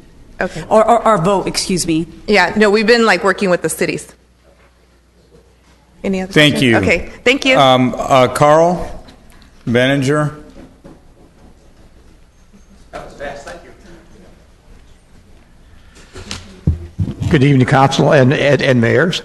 On October 16th is going to be the deadline for applying for funds from SB 1. And SB1 is the tax dollars that are going to be collected from our gasoline tax, 10 cents increase. And as I've been trying to ask through E-Tech and what have you, what projects are we submitting? And I don't get a warm feeling that we are. So I'm really asking for your support because a lot of our tax dollars are going to be collected. And I'd sure like to see Santa Ana get their fair share of that project. Now, I also understand Public Works' concern. They've turned a number of projects in, and anything with matching funds have not been approved. And these projects require matching funds. I also understand their problem, too, because they're short of manpower. And it seems we have talked about this repeatedly over the last number of months, and it seems like it's not getting any better in Public Works. So whatever you can do to help Public Works increase their manpower so we can take advantage of these projects and get other items done. For example, I have a tree stump in my neighborhood. It's been there since February. And the word that I get is we don't have the manpower to take it out yet. We're asked for a survey in our neighborhood for speed bumps. 6 to 8 months before they can do the review or the engineering to do this. And people are getting this with public also. So they do end up needing help. And lastly, I can't think of a better project than watering trees, which I've talked about here, that would free up 6 people out of Public Works to go do other items. So please don't forget about the trees. Approve the $275,000 that we asked for watering trees, and that will free up 6 men in Public Works to go do other things. Thank you. Mayor Pro Tem Martinez. Mr. Mayor, very briefly, we mentioned this yesterday, Carl, in our council committee meeting, which I chair. And the process is that the city staff is going to have to come to this dais with a resolution of supporting SB1 projects. So it has to come to the public for us to approve. And certainly there is a list of projects that have been presented to this council through our interim city manager and our public works director. And so they will be finalized and coming to us sometime in October. I asked before it comes to the council for a vote that it be provided to the council in a week or so that we can take a look, because we may have difference of opinion in regards to projects, and what we don't want at the 11th hour is to not support certain projects and not be able to go after the funding that we deserve based on the taxes that we pay for gasoline. And so thank you so very much for bringing this up, but we're on it, and so I appreciate it. Thank you. And with that, what I'd like to do is let's take item 11B. It's one I previously abstained on. So you take it, and then I'll be right back. Great. Thank you, Mayor. And Madam Mayor Pro Tem, can I just say something as we move into the consent? To those folks who came up to talk about, Tenants' Rights Week and Renters' Rights Week, I wanted to address this to Madam City Manager. I think this is a good public policy area where we can do a work study just to research. When I started looking at the numbers of how many renters and tenants we have in the city, it's a huge number. So we have less and less owner-occupied single-family homes and multifamily homes. And so the conditions that our renters and our tenants live in is even more acute here in this city.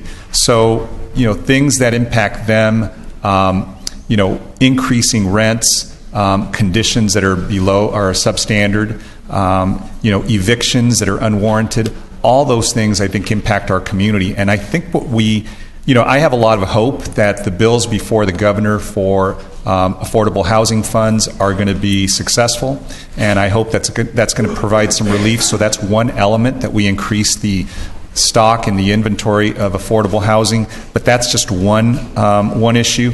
The other issue is we have a lot of absentee landlords, a lot of slumlords, unfortunately, here in the city that abuse our families and our residents, and they lead to other consequences. We have parking issues because families now have to double and triple up in units because they can't afford these increased rents. And what we see is that some of these rents are so high, they're higher than mortgages, right? So, than mortgage payments. So I think what we can do is try to find a way where we can find a path for some of these folks to become homeowners. There's no better way than to improve the condition of our city and the quality of life is to make folks own their own home.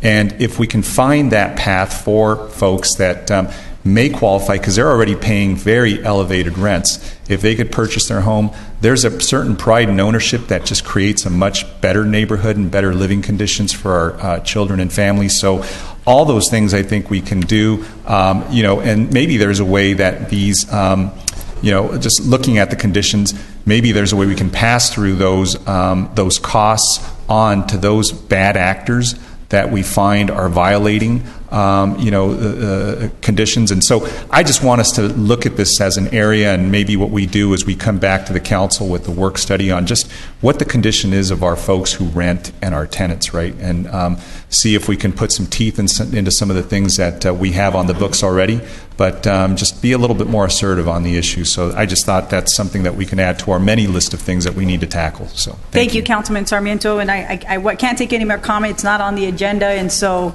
want to make sure that we're not in violation of the Brown Act. So I'm going to move forward with 11B, which is the second reading of the ordinance to adopt an ordinance to regulate mobile food vending. And we do have 4 speakers before we bring it up to this dais. The first one is Federico Sayer. Fred.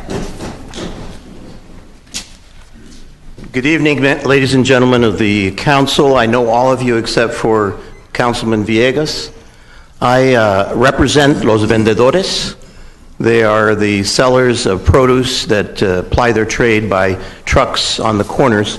And I'm here to speak against the adoption of the mobile food vending vehicle ordinance as presently constituted, because I believe that it is unconstitutional and it will receive a lawsuit and an attempt at a temporary restraining order. We began this 11 years ago when a prior city council passed a mean-spirited and unconstitutional ordinance, which, if it had been enforced, would have had the effect of defeating or destroying the ability of Mexican truck owners to ply their trade in the city of Santa Ana, both as vendedores and as loncheros, the people who prepare food and sell it to the public. I was able to obtain an injunction at that time in the Federal District Court against the enforcement of that, and that injunction has remained in effect for 11 years. This year, this City Council has attempted to now bring about a new ordinance which remains unconstitutional. There are 4 aspects of this ordinance that I believe are still unconstitutional. 250 feet around a school in all directions, you're prohibited from being able to conduct your trade. The reason for this is it's supposed to prevent children from running across the street, and I understand the safety issues, but when it's enforced all the way around the school, the only effect it has, where the children are not, is to prevent people from being able to ply their trade where they've been doing it for 20 years or more. There's also a provision that says you cannot do your business on a street that is 35 miles per hour or more. Even the first ordinance said more than 35 miles per hour, and I don't believe there's been any showing of what is so unreasonable about being able to do your business on a 35-mile-per-hour street. In the 11 years, I have seen no statistics that have shown there's been an increase in something that's unsafe. The 50 feet from the end of the intersection, not being able to park, it's the only type of trucks that are prohibited. Mr. Sayer, if you could please conclude. I will. And basically, it's a 14th Amendment issue, lack of equal protection. And finally, those loncheros cannot have electrical signs on top of their trucks, which is a violation of their First Amendment rights. And it's also something inconsistent with the fact that the stores they're in front of have even much larger signs. So for all those reasons, it is unconstitutional as presently constituted. I ask you to vote it down or to send it back for restudy and renegotiation. I thank you. Thank you, Mr. Sayer. Followed by Alex Soriano. Alex.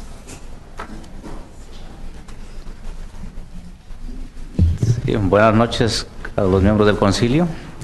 No estamos, yo creo que en este trabajo que está haciendo para llevar este nuevo proyecto de ley que está formando la ciudad, estamos más cerca de llegar a un acuerdo que en otras ocasiones anteriores. Lo único que falta es un poco más de entendimiento en ciertos puntos, como el de millas. Realmente no estamos pidiendo las millas porque queremos estar a gusto nosotros, sino realmente esto es una necesidad para seguir trabajando, porque entre más calles se reduzcan en la ciudad de Santa Ana, más aglomeramiento va a haber en ciertas áreas para trocas.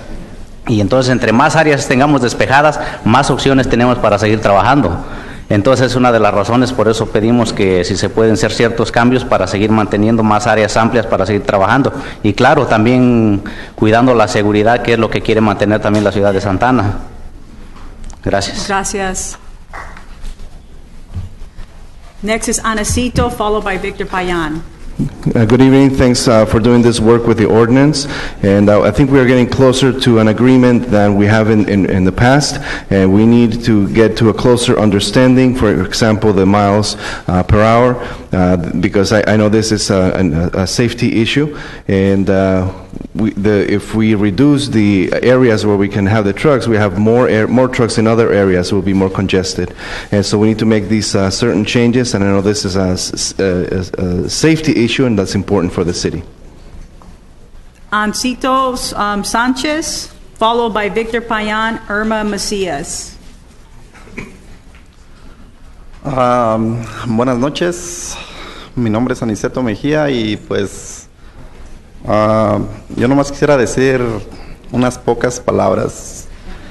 Pues yo sería uno de los afectados porque yo estoy allá afuera. Yo soy uno de los loncheros y claramente que yo sería uno de los afectados y pues no solamente es una persona, es una troca, somos muchos y una troca pues claramente que pues alimenta a muchas personas. Entonces claramente que pues de todas las ordenanzas que han puesto pues muchos se han beneficiado y otros se han perjudicado y pues claramente que pues muchos no están aquí, nomás estamos poquitos y yo soy uno de ellos. Yo quisiera que verdaderamente estudiaran la que está perjudicándonos, que es la de 35, porque corre a 35, pero pues claramente que donde estoy yo nunca ha pasado un accidente, so claramente que no es una calle angosta, es una calle muy ancha y pues cuando empezamos un negocio pues claramente que lo podemos nosotros escogemos dónde ponernos, dónde iniciarlo y nosotros hemos escogido la ciudad de Santa Ana para hacer negocio y no es que yo haya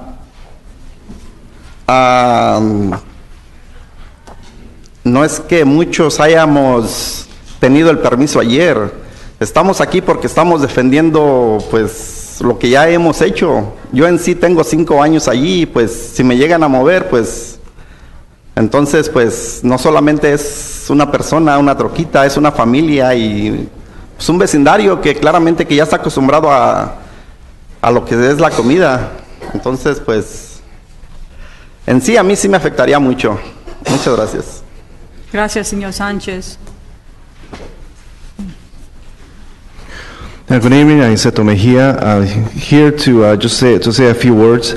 I'm one of the people being affected because I am a truck provider, and it's not just one person. When we talk about a truck, this truck feeds many people. And of all the ordinances that we've passed, that approved in the past, many people benefit and many people are damaged by it or hurt by it. And I'm here, not a lot of people are here tonight, but I'm here and I'm being affected by it. And I'd like you to study the issues, especially the 35 mile per hour issue. I know it's 35, but where I've been for many years, there have not been any accidents. It's a very broad street, so it's safe. When you start a business, we choose where we can start our business. So we chose Santa Ana to do our business in, and it's not like I got my permit yesterday. I've been doing this for many years. We're here to defend what we've worked for so many years. I've been here for 5 years, and this feeds not only myself, it feeds my family, and the neighbors around me are used to the food that we provide. So we are here to support this. Great. Victor Payan, followed by Irma Macias. Victor, Irma.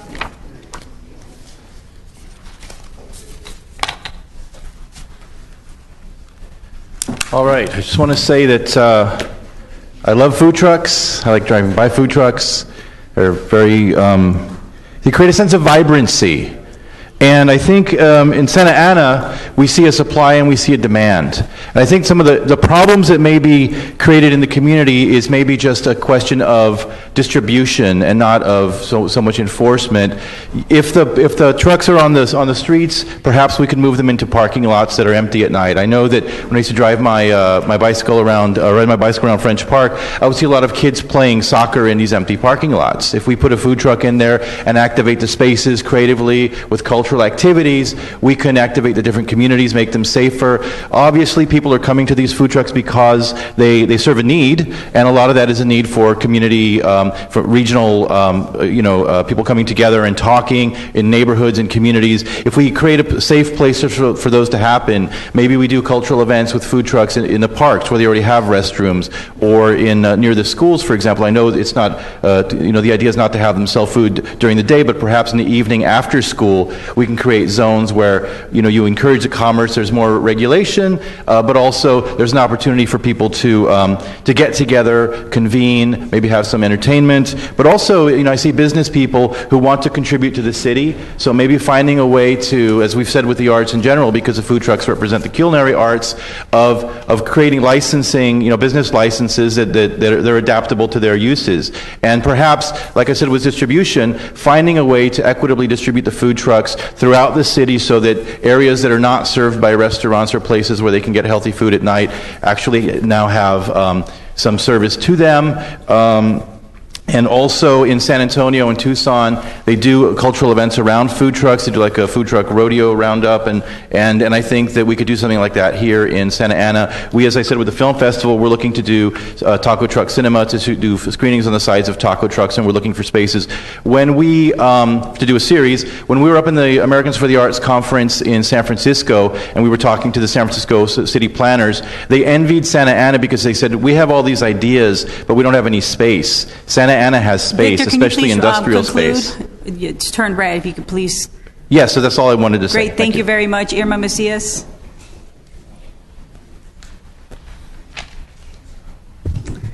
Good evening, Council, Mr. Attorney, ladies and gentlemen. My name is Irma Macias, and I have been resident for the past, I'm going to say over 45 years in Santa Ana. And I have seen the theory in these neighborhoods. We have a lot of difference in our community, and I'm here in support of the new ordinance for the food and vendor trucks, and I have reasons for that. Those trucks are not in the whole city. This city is not divided in equal parts. There are some neighborhoods that are targeted by these individuals. I get stressed with this because I'm passionate about this. Every single meeting that we attend, we have issues with the community, explaining them why there is no parking, why there are 4 or 5 trucks in one block, and why are they targeting the poorest community. I think that it needs to be a reason. There is no demand. I don't believe in that. And as I see these individuals coming and say, this is my business, well, what happened to the moms and pop shops where they have to spend thousands of dollars investing in insurance, licenses, the county everywhere, that they have to go through, jump on loops just to get their businesses running. Businesses are coming to the city, and you need to support them. It's a must, because the city revenue comes from those places. I don't believe that the licenses that these individuals have, they have broke so many ordinances. They had the chance to fix it. You see those lights are on the ordinance before that. We have laws, but it doesn't mean anything if you don't implement it. And for years, we have suffered these individuals. In neighborhoods where the gangs are infested, those trucks are with no health inspections, because the county, I think it has maybe 1 or 2 individuals that they don't come if they're not called. Irma, can you please conclude? Yes, ma'am. Thank you so very much. I'm here to support this ordinance, and implement it to the fullest. We need the code enforcement and every entity in this department. Thank you so very much. There is no more comment on this item. I'm going to bring this back to the dais for us to deliberate. Are we considering the consent calendar as a whole? No, we are only considering this item. The mayor will come back for the rest I of move the item. consent. Second. So we have a first and a second. All those in favor, please indicate by, unless there's comment. I did just have a question with regard to the speed limit that was referenced and the requirement there, the prohibition of trucks within streets that are, as I understand it, up 35 miles and above. The rationale behind that, and can you speak to that, Madam City Attorney or staff? Councilmember Benavides, I'll get started, and then we may need staff as the assistants. And if the council will just indulge me quickly, since we do have an attorney on record and threatening litigation, I'd just like to state that on each of the items with respect, just to get it onto the record, with respect to the 250 feet from the school, we discussed that at length at our last meeting. You may recall that it is not a full circle around the school. You may recall that you asked questions about that, so that issue was addressed. With respect to the 50 feet from an intersection, and with respect to the miles per hour, the 35 mile per hour streets, both of these came as recommendations from our staff based on a safety study that was prepared by the Public Works Department. That safety study, that is the basis for it, that is the finding.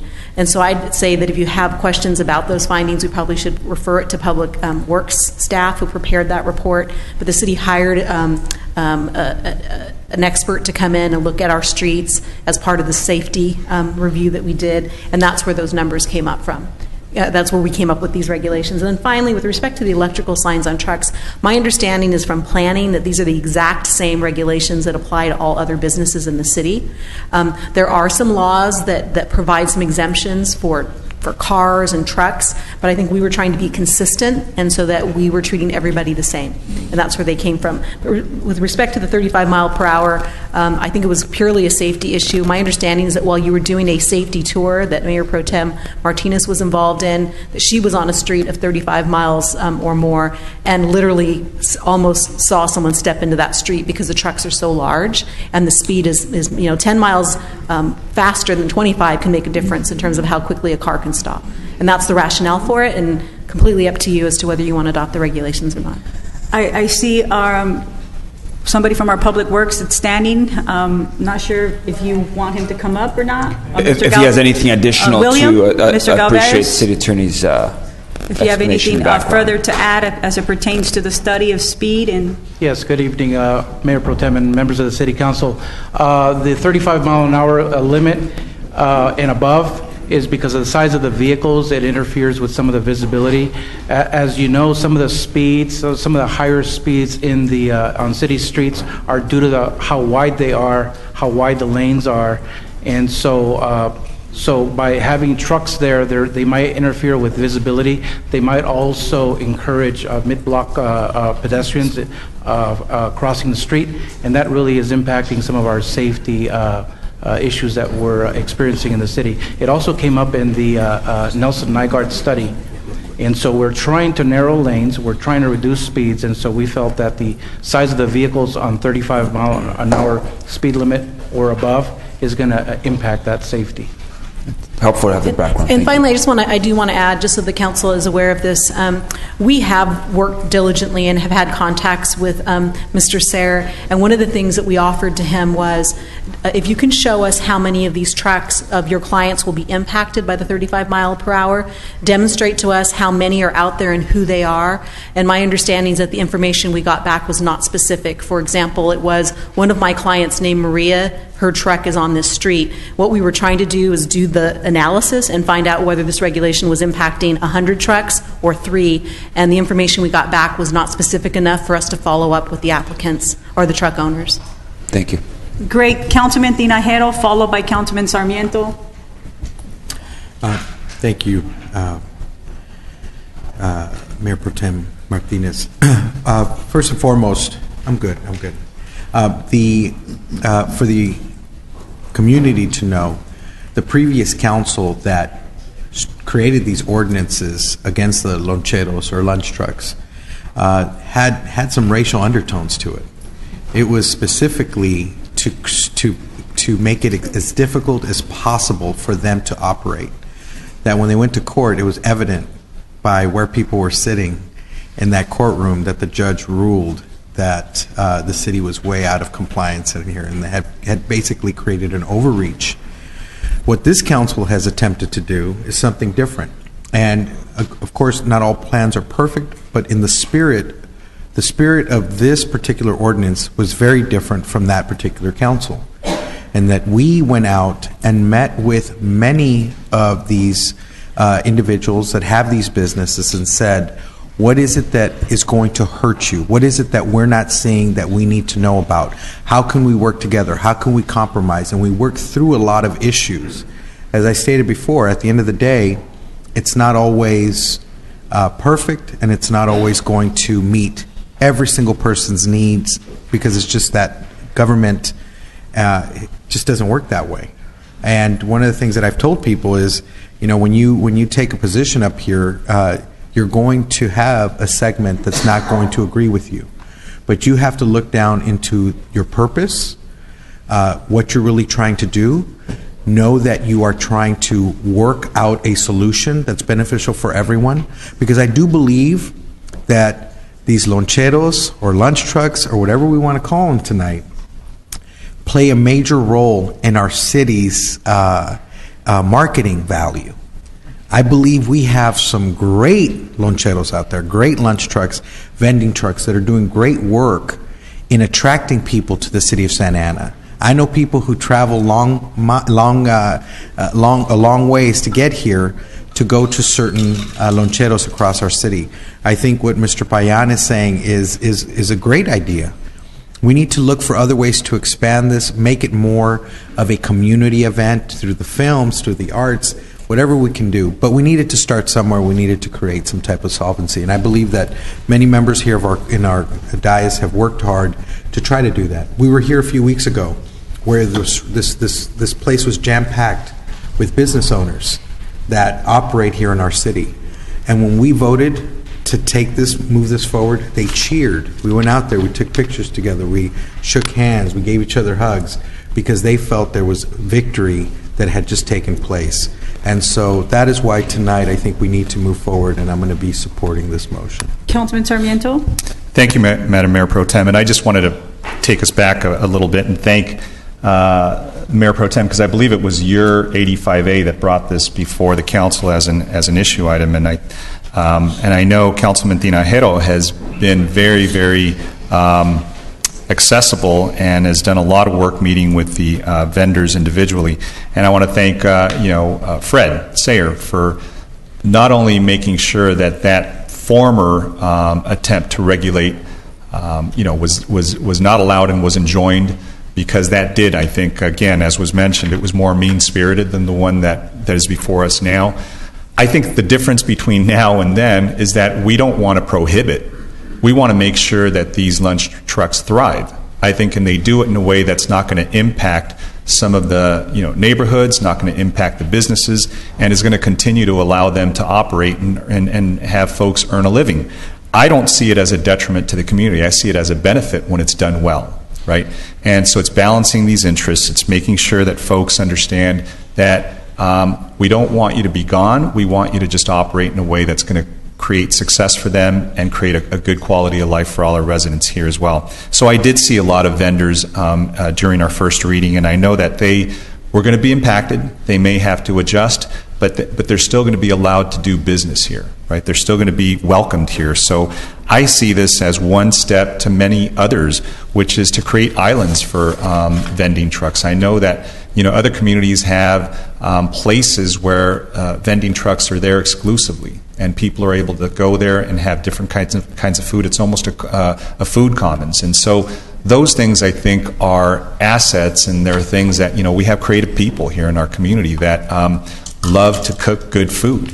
And so to the extent that we find a way to to capitalize on that and see that that's a benefit rather than a hindrance to us, I think it's a really good thing. So this isn't coming from a bad place. This is coming from a good place. We see these folks as part of our community and part of our commerce that we do here. So I will be supportive, and I do appreciate, though, all the effort that staff has done. I know that we've continued this, I don't know how many times, but it's been ad nauseum. So, and I see Alvaro smiling back there, so he knows we've continued this several times. But thank you for all the hard work on behalf of the Thank residents. you, Councilman Sarmiento. I'm going to go to our city attorney and then to Councilman Solorio. I'm so sorry. I just, city attorneys and speech and debate coaches love facts, and I wanted to say this. I forgot to say it. Based on safe speed research, if someone's hit by a car at 20 miles per hour, they are 10% likely to be killed.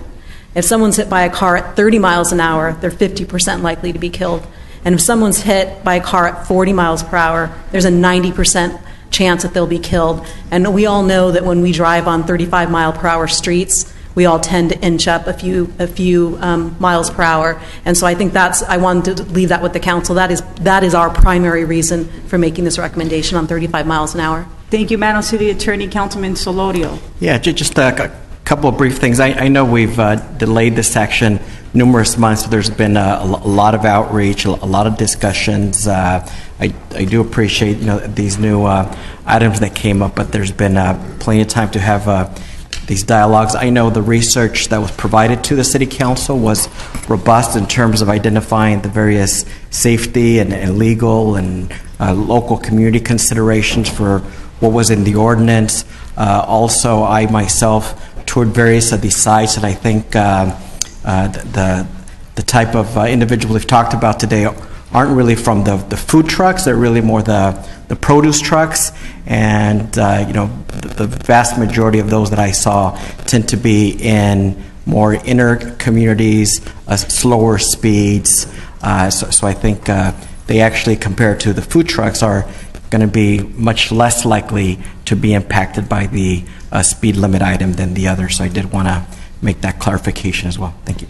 Great, thank you. And I know we have a first and a second, but before we call for the vote, I wasn't here at the last meeting. I certainly supported the original ordinance that our city staff worked on. I know there were some amendments from this council on this dais, and so I just want to make it very clear that I do support us moving up to code. I do support the safety rationale of why we're moving towards this ordinance. What I don't support, and I just want to state for the record, is that I don't support us going from 500 to 250 feet in regards to schools, because one, we're jeopardizing the federal lunch program of our school district. That's one. And then the second thing is the safety and the air quality near a school. And I know that this council is going to work diligently, and I've had conversations with the Senate Pro Tem De Leon as it pertains to some of the equipment that's in their trucks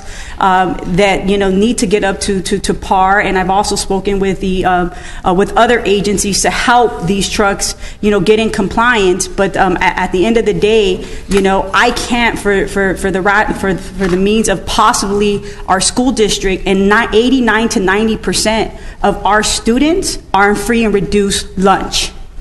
And so I would never put our students or jeopardize them. Our superintendent sent a letter to the city as it pertains to us possibly jeopardizing if we were to remove the 500 feet rule. And so for that reason, I cannot support that, but I do support the regulations and the code that we're moving forward. I just wanted to state for the record. So with all that being said, all those in favor, please indicate by saying aye.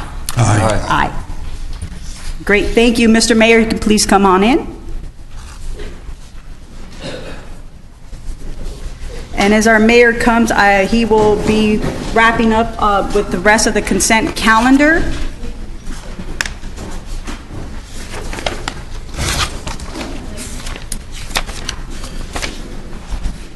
Thank you, Mayor Pro Tem.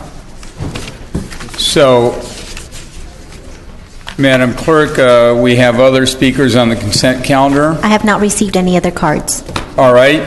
So with that, what items do we want to pull, Mayor Pro Tem? Yes, Mayor, I'd like to pull 11A. I'm just a no vote. I wasn't at the last meeting, all right. So I didn't have time to review and it's pretty detailed, so I'm going to vote Fine. no. I would like to pull 11B. We just did vote on Oh, it. sorry, yeah, we did that, sorry, 25A, Okay. 25F, and I am, for the record, a no on 25J, 25K, and 25L, and that all has to deal with Bristol. All right, so we'll just lump those together. And Mr. Mayor, I'd like to record a no on 19E as an Edward. 19E. Okay, why don't we go, let's start with 11A. I was just a no on that. Oh, you're just a no on that. So look, why don't we adopt a balance, and then I'll just come back to those few exceptions. I'll make a motion to approve on the balance. Those in favor, please say aye. Aye. Aye. Those opposed, motion carries. So now let's come to the items. Would that be 25A? Yes, Mayor, and this is just a memorandum of understanding between the City of Garden Grove in regards to the Willowwick Golf Course. I just want to say that, I'm really excited that we're moving into this memorandum of understanding and wanting to thank the City of Garden Grove, in particular the Mayor, Mayor Jones, for, I know he had various conversations with various council members, and, the City Manager Stiles from Garden Grove had conversations with our staff, and I'm glad that this MOU is finally, so that we can continue to have these conversations and what kind of development that we want. And so I'm very supportive, Mayor, so I'll move the item. Is there a second? Second. Those in favor, please say aye. Aye. Aye. Those opposed, motion carries unanimously. Next item, was that F? That is F, and I'm going to defer to Councilman Tirajeno. I know he had wanted to pull that item as well. And so 25F is the jail and the medical services. The medical services, who from our staff can speak to that? Sort of depends on your question. Is it about the specifics of the service, or? The question is more related to, I want to know what the process was. Oh, Was there for a bid selecting process? this? All right. Chief, who could speak to the medical?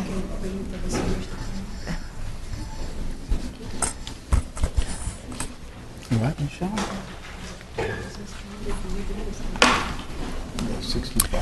Yeah, I would just like to know what the bid process was and how Yeah, many we did people applied. an RFP, request for proposals, and we received 2 proposals.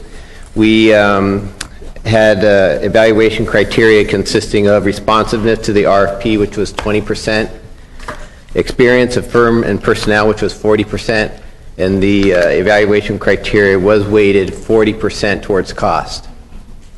So what is it that put this firm above the other firm? It was primarily the experience of the firm. NAFCare was the only respondent that has its own in-house pharmacy service. In addition, they're our current medical provider, and they've significantly reduced the amount of inmate medical grievances over the past few years.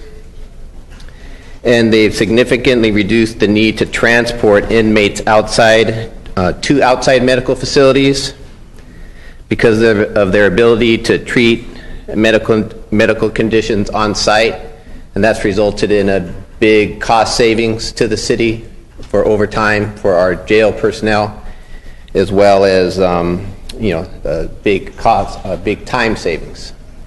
The reason I ask is this organization has had some serious issues.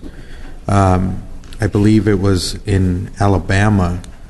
They had 13 deaths in their jails, and 10 out of the 13 were a result where NAPCare was, or this organization was brought, basically lawsuits were brought up against them for negligence and so forth.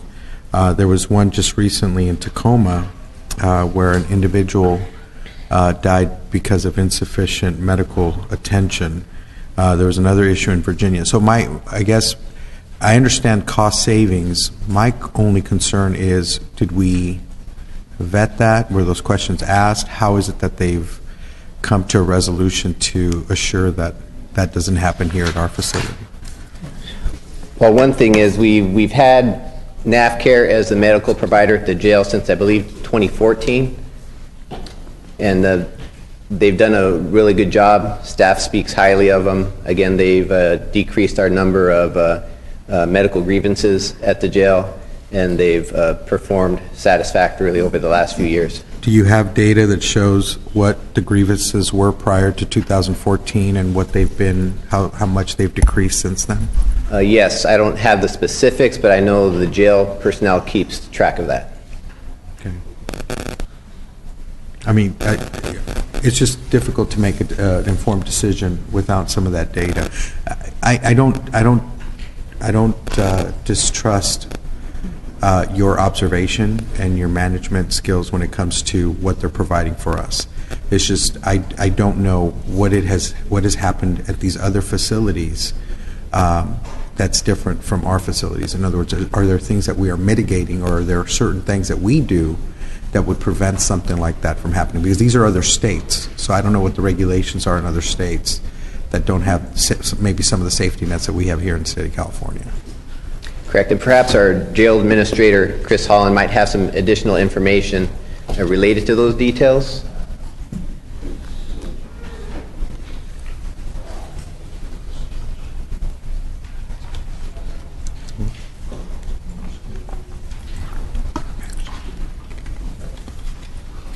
Good evening, Councilman Tinajero. We don't have any issues or concerns with NAVCARE since they've been working with us. We work very well with the HSA, who's the on-site administrator, and all grievances that come through are dealt with immediately. They are very responsive. We don't have there's no fight to have them respond or provide care for any of the individuals we have in custody.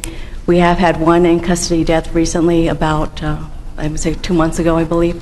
But that was unrelated to their care or that they failed to provide anything. It was simply, the individual did eventually pass away, but he was cared for up until the point that he was there. There was nothing that they did that we've determined in any of the cases of our inmates that was due to lack of care on their part.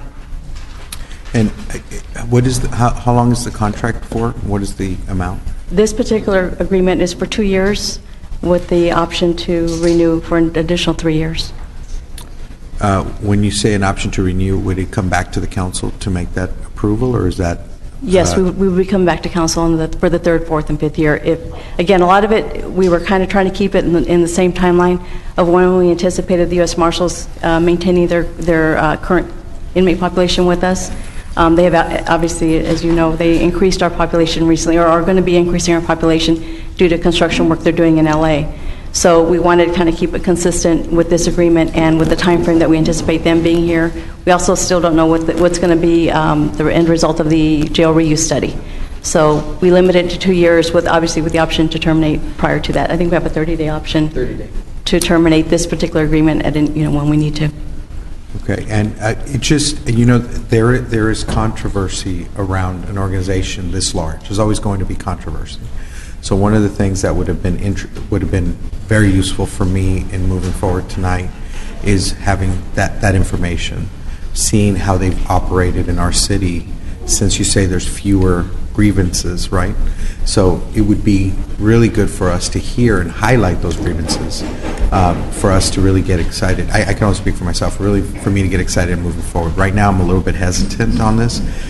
There still might be support on the counts with my colleagues, but that's what concerns me a little bit tonight. Okay. I'm okay. Yes, Mayor Pro Tem. So I do have a question for our city manager. Do we have an agreement signed with the U.S. Marshals as of today? We are actually operating under our previous agreement with them, and we just increased it. So yes, we do have an agreement. So we do have one. Yes. Which doesn't guarantee how many people, but allow that they would actually use our jails for, but allows So there's no them guarantee. So I asked you, we're here moving on with the almost $5 million for 2 years with no guarantee of how many inmates were coming in. And that's the reason why I can't support that. Again, I don't know what city goes into business anticipating and doing construction and making changes and entering into contracts like this without having those actual numbers. And so for those reasons, I can't be supportive. It just doesn't make sense. Well, none of the construction that we have asked for you to approve in the jail was contingent upon any use. It was necessary to preserve the asset, the physical asset itself. And in this case, I think within the contract, we have the flexibility to have services reduced or increased as we need them to complement or to supply what services we need for the marshal's contract. So I believe we're trying to track those so that we don't oversupply, and that this is certainly a necessary service for us to have in place before we can have the marshals move in with additional inmates. I have another question if we're done over here. Got a question over here, Councilman. Yeah, just some things that I think I've heard and observed over the past several months. Number one, I heard that there's like a 30-day cancellation clause. So like most of our contracts, if there is some big decrease in service, we can either scale down the amount of services or do a cancellation overall, so the liability isn't really that high. Second, I think because of the type of contracts that we have with federal agencies, I know they do frequent audits of the service being provided, and so other states or jails that don't have those type of contracts don't have that type of oversight. And then finally, as Councilmember Tinajero kind of suggested to it, here in California we have many more regulations than in other states, particularly on the health and safety side, particularly through OSHA. That they're very concerned about the safety of not just employees, but in this case, inmates as well. So I'm pretty comfortable, especially given too that they have a pretty good track record in our community. Thank you. Any other comments or questions, Councilor Sarmiento? Thank you, Mr. Mayor. And, I'm not as troubled by the contract amount because we do have that flexibility to scale down. And I think if we are going to be increasing the number of beds with the anchor tenant that we have, the U.S. Marshals, I think it's commensurate, right, with making sure they remain. What I'm a little troubled by is I remember going back, and maybe Councilman Benavides can refresh my recollection, but I know that when we went back to Washington to visit with then our anchor tenants, both the Marshals and Homeland Security and ICE, I know that one of the things that they mentioned when they were considering renewing contracts was always the medical attention that we provided and whether or not it was sufficient. So I know we didn't dig down as deep as we should have back then, but I also remember hearing folks who had been in you had been detained and were inmates in our jail, and they would always reference the attention. So that's my concern, whether we did a robust enough circulation of this with other vendors that might have provided the service. Because how many responded to the RFP? Do we know? There's two that responded. Okay. But there has been some outreach to try to find other providers, but there's not a lot of medical providers that provide medical services at jails. Right. So it's a small pool of potential. It is a small pool. Folks that can apply. I just, again, we have a lot of regulations in the state. That's fine, but that doesn't mean that we should forgive those who are bad actors in other places where they're less regulated. So I am troubled by that. I got to say, we are probably limited and burdened by the fact that there just aren't a lot of vendors that provide these types of services. But it is a concern for us to continue working with folks that may be derelict in their responsibilities.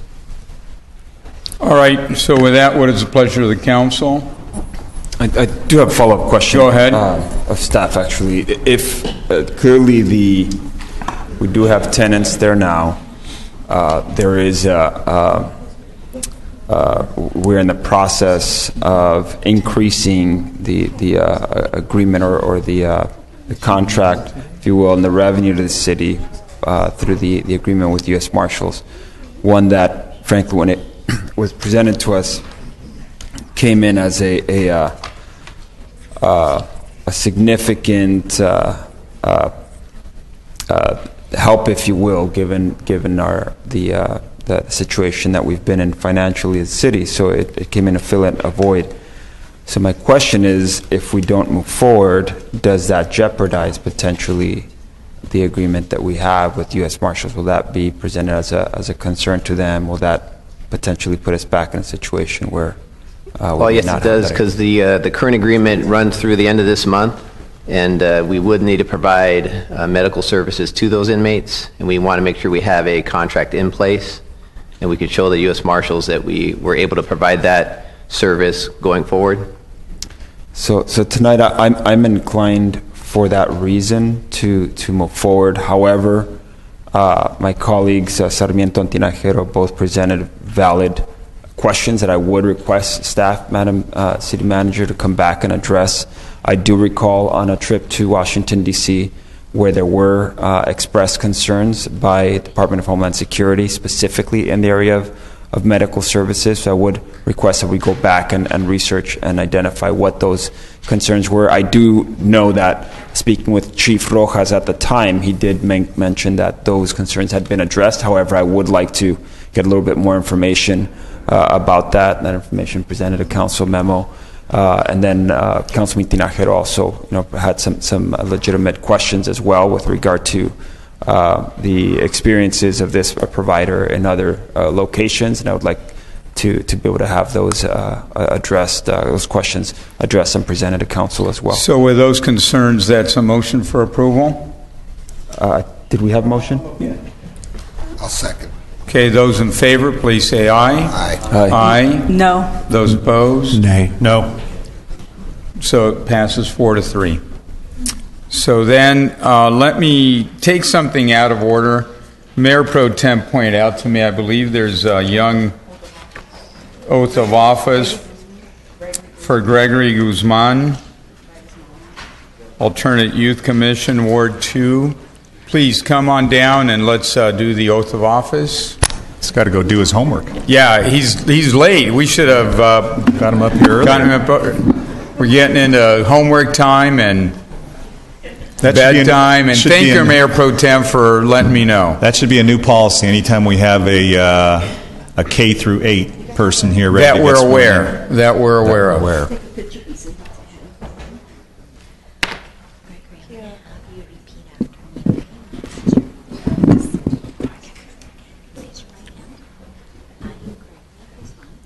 I, Gregory Guzman, do solemnly swear to support and defend the Constitution of the United States and the Constitution of the State of California against all enemies, foreign and domestic, that I take this obligation freely without any mental reservation or purpose of evasion, that I will well and faithfully discharge the duties which I'm about to enter. Congratulations.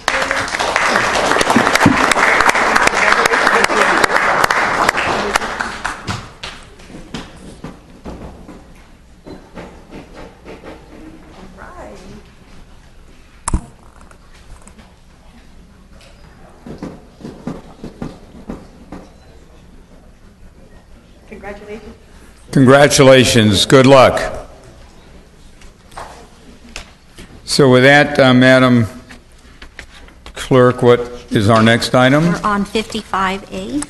All right, on 55A, we want to do 65A first because we have some speakers that are waiting for that. We have, I think, some young people and some senior folks as well.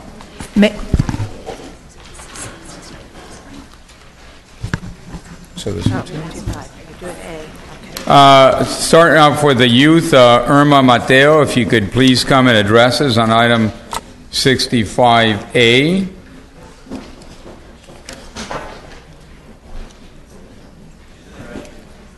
She's in the restroom. Okay, let's go with Francine O'Harris, or G. Harris, Francine G. Harris.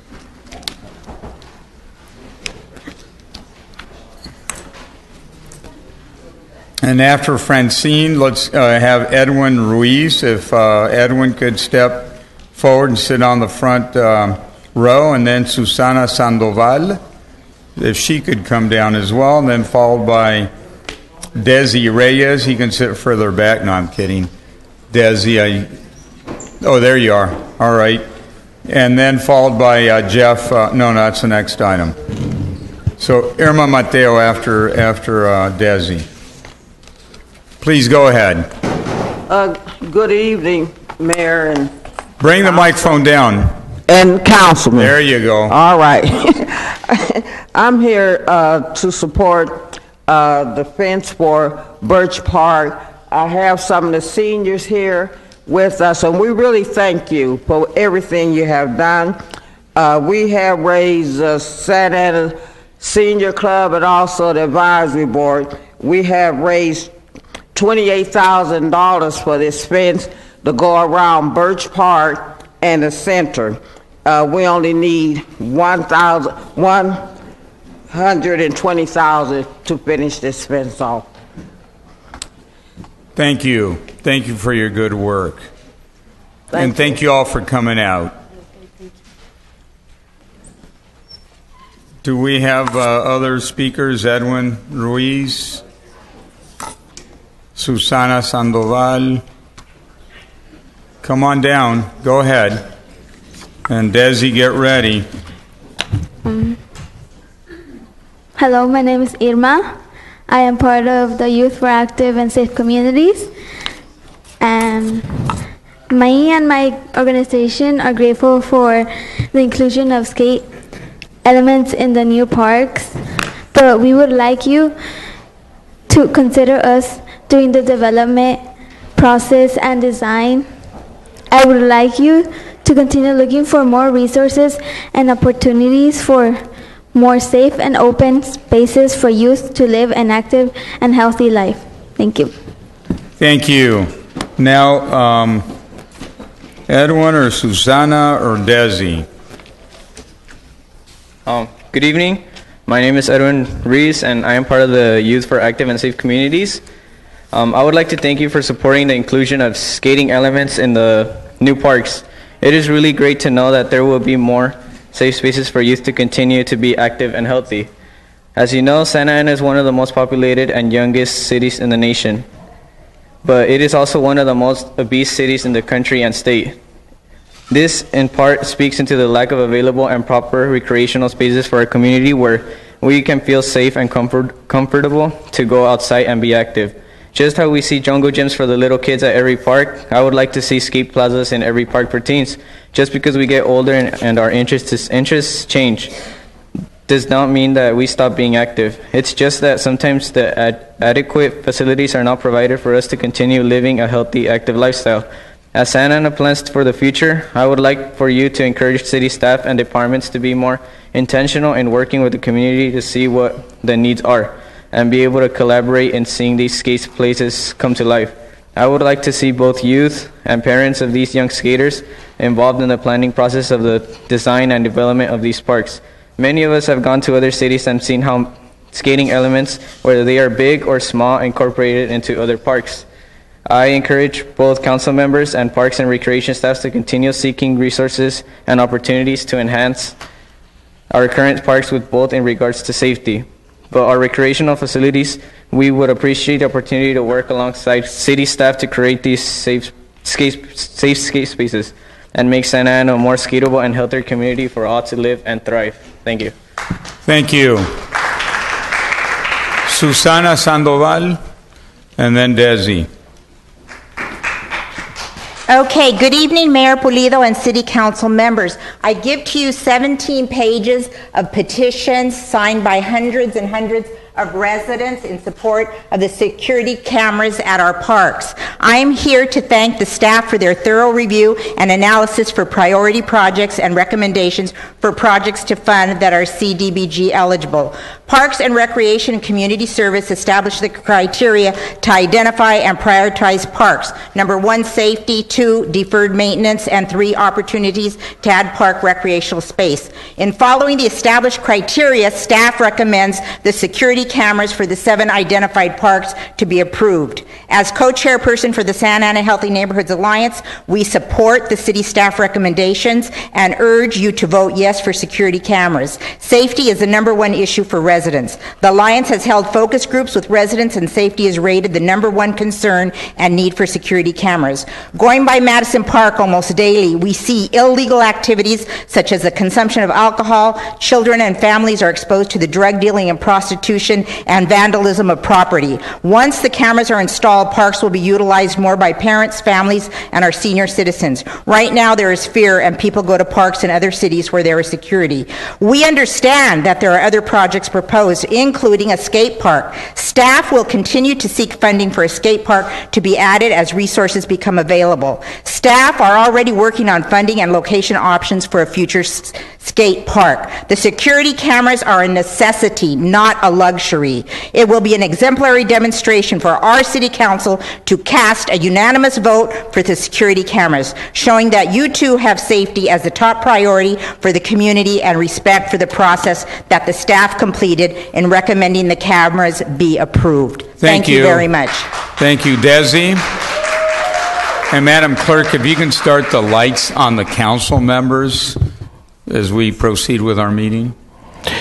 Good evening, Mayor, council members, Mayor Pro Tem, Desi with Saddleback View. I'm here to encourage you to support this ordinance. Saddleback View is turning 11 years old today. Not today, but this year, as a matter of fact. Jose Solorio, you were Ward council member at the time. You helped us to get that park built. Michelle was in Parks and Rec many years ago, and you were there too when we made that happen. Sarmiento is our council person now. It's a great park. It's mature. Trees are beautiful. It's a clean park. Family use it. Once in a while we do get the graffiti, but I use my Santa Ana app, which is great. I encourage everybody to use it. It gets done the next day. We do need some lighting. I drive by there once in a while, 11, 12 o'clock in the evening, and if I see people are not supposed to be there, I call the police, but it's really hard to talk to the dispatcher to describe whoever's there when there's no lighting. So that would help tremendously in deterring, the wrong people coming into the parks and keeping it a family park. It's a great park, it's a great neighborhood park, and we want to keep it like that. And I'm here to represent the whole neighborhood. They're not here, but they sent me as a liaison. Thank you very much for all the work you guys have done, and continue the great work. Thank you so much. Thank you for your work as well, Desi. You've been there for many years. Thank you. So with that, I'd entertain a motion. Move. That's a good move. Is there a second? Second. There's several seconds. Madam Clerk, you pick. Do you want to make some comment? Go ahead. Mr. Mayor, I want to thank all the residents who came and spoke and addressed the site, and also appreciate the staff in their recommendation here. There have been some positive adjustments here, hearing from both council and members of the community, creating some elements, some opportunities for young people. We heard from them here tonight, the positive recreational activities, skate elements, based on what staff are recommending here tonight, at least in 2 of the upcoming parks, which we probably won't see for a number of years, but at least there's some response there that staff is designating, which definitely appreciate that. Some of the comments that some of the staff made is requesting that they be invited to be a part of the process in identifying some of what these skate elements might look like. I would encourage staff to invite the youth to the table. They're after all the experts in the area. And also just looking at other ways that we might be able to address or create some of these opportunities even within existing parks, so that it isn't years out, but something that we might be able to see sooner, even as we look at capital improvements. Conclude, you're going to go red soon. Sure, we'll do. With regard to the cameras, there were some legitimate questions that were presented at the last meeting by one of my colleagues. I do hope that the cameras will serve as a deterrent. Some of the comments that were made last time by staff is that they really will serve more as an opportunity for us to review if and when crime does occur. So I would request some updates with regard to how they're being used, monitored, and it's a $500,000 investment there. So definitely, would hope to be able to see some of the direct benefits. Appreciate all of the comments. Desi, who's been out in the community for a long time, mentioned some of the changes and some of the council representation and all. One of our colleagues has moved into another ward, and at this time, we're definitely want to continue to serve and support the community out there. So with that, I'll be supporting that as well. Councilmember Sarmiento, please. So we're on timer, so I'm going to go very quick and brief. But I just wanted to thank Councilman Benavides because he's always been a champion of skate parks. And, when we think about that as a diversion or a luxury, but it really isn't. It's also a public safety measure because it keeps kids doing things that are positive, keeps kids from doing other things. So I think we have to see that as something that, Madam City Attorney, if we could have you and your successor see that as a priority for us. It is important, and I know we've thought about this even as far back as when we were looking at the downtown space on the corner of 4th and French. And I think the mayor was working on that as well. So it's been a very deferred asset that we've tried to get online. But I want to thank those that are going to be helped tonight, and I know that's where the sort of the how we're torn, and I think that's where all of us are torn, is that we'd like to do a skate park, but the folks who are going to be receiving help tonight, like Saddleback View, like Madison Park. Number one, thank you for your patience, and thank you for coming out here tonight, and thank you for all the signatures, and the Senior Center. Thank you for everything that you've done, because you've done heavy lifting that we're just augmenting here tonight. So, as much as we'd like to do, these are finite funds, but I think we're going to affect a lot of people's lives in a positive way tonight by adopting this. So we should all feel good about that. Thank you. Thank you.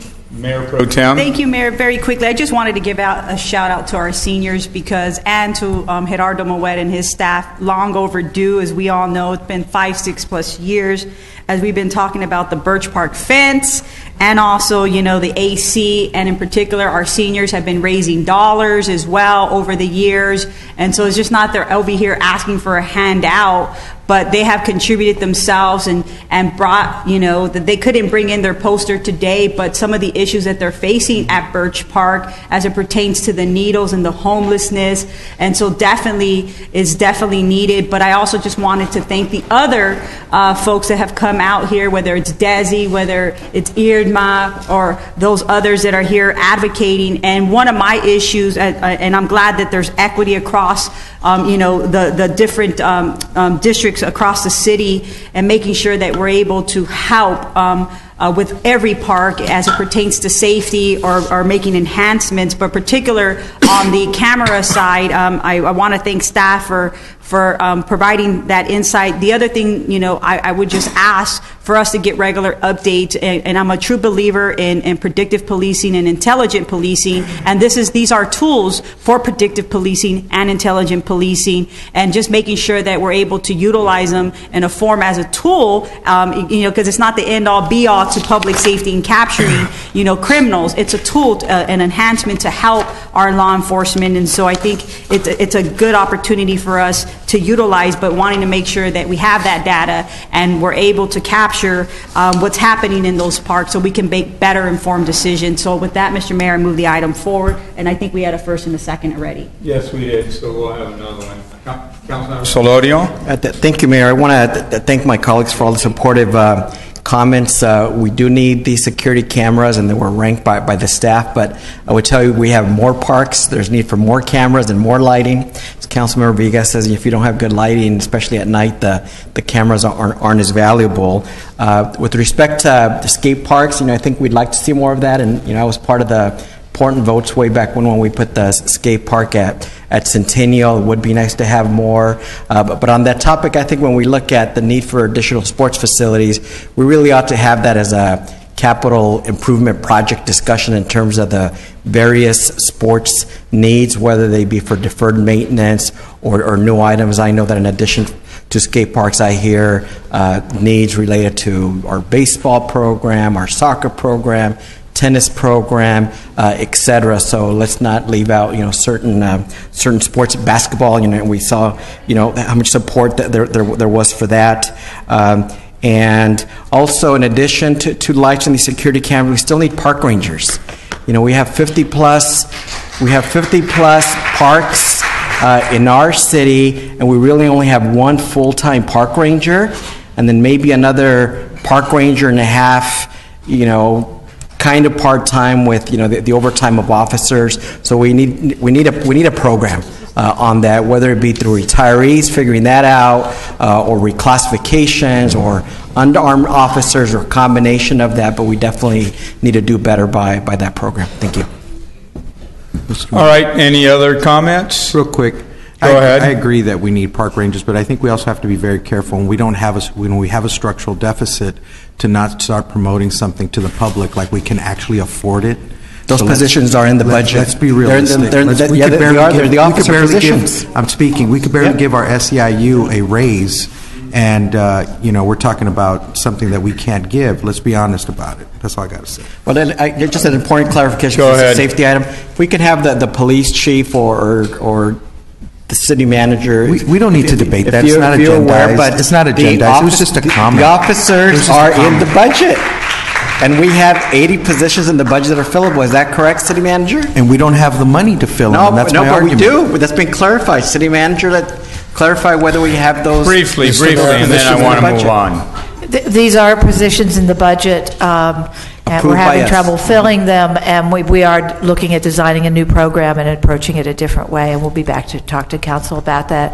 And at that point, you can make a decision about any funding and whether you think that's the appropriate way for us to spend. Anybody who has not spoken? Councilor Villegas? Thank you, Mr. Mayor. I just wanted to say I spoke with the city manager this morning regarding that issue at great length, so we want to address it. Thank you. Thank you. So with that, we have a motion and a second. Those in favor, please say aye. Aye. Aye. Those opposed, motion carries. Madam Clerk, I believe we skipped earlier 55A. Yes. Let me go back to 55A. I would entertain a motion. Is there a second? Mayor, I need to recuse myself because my husband... It's too late. We already voted. Okay. Second by Solorio. Where are we?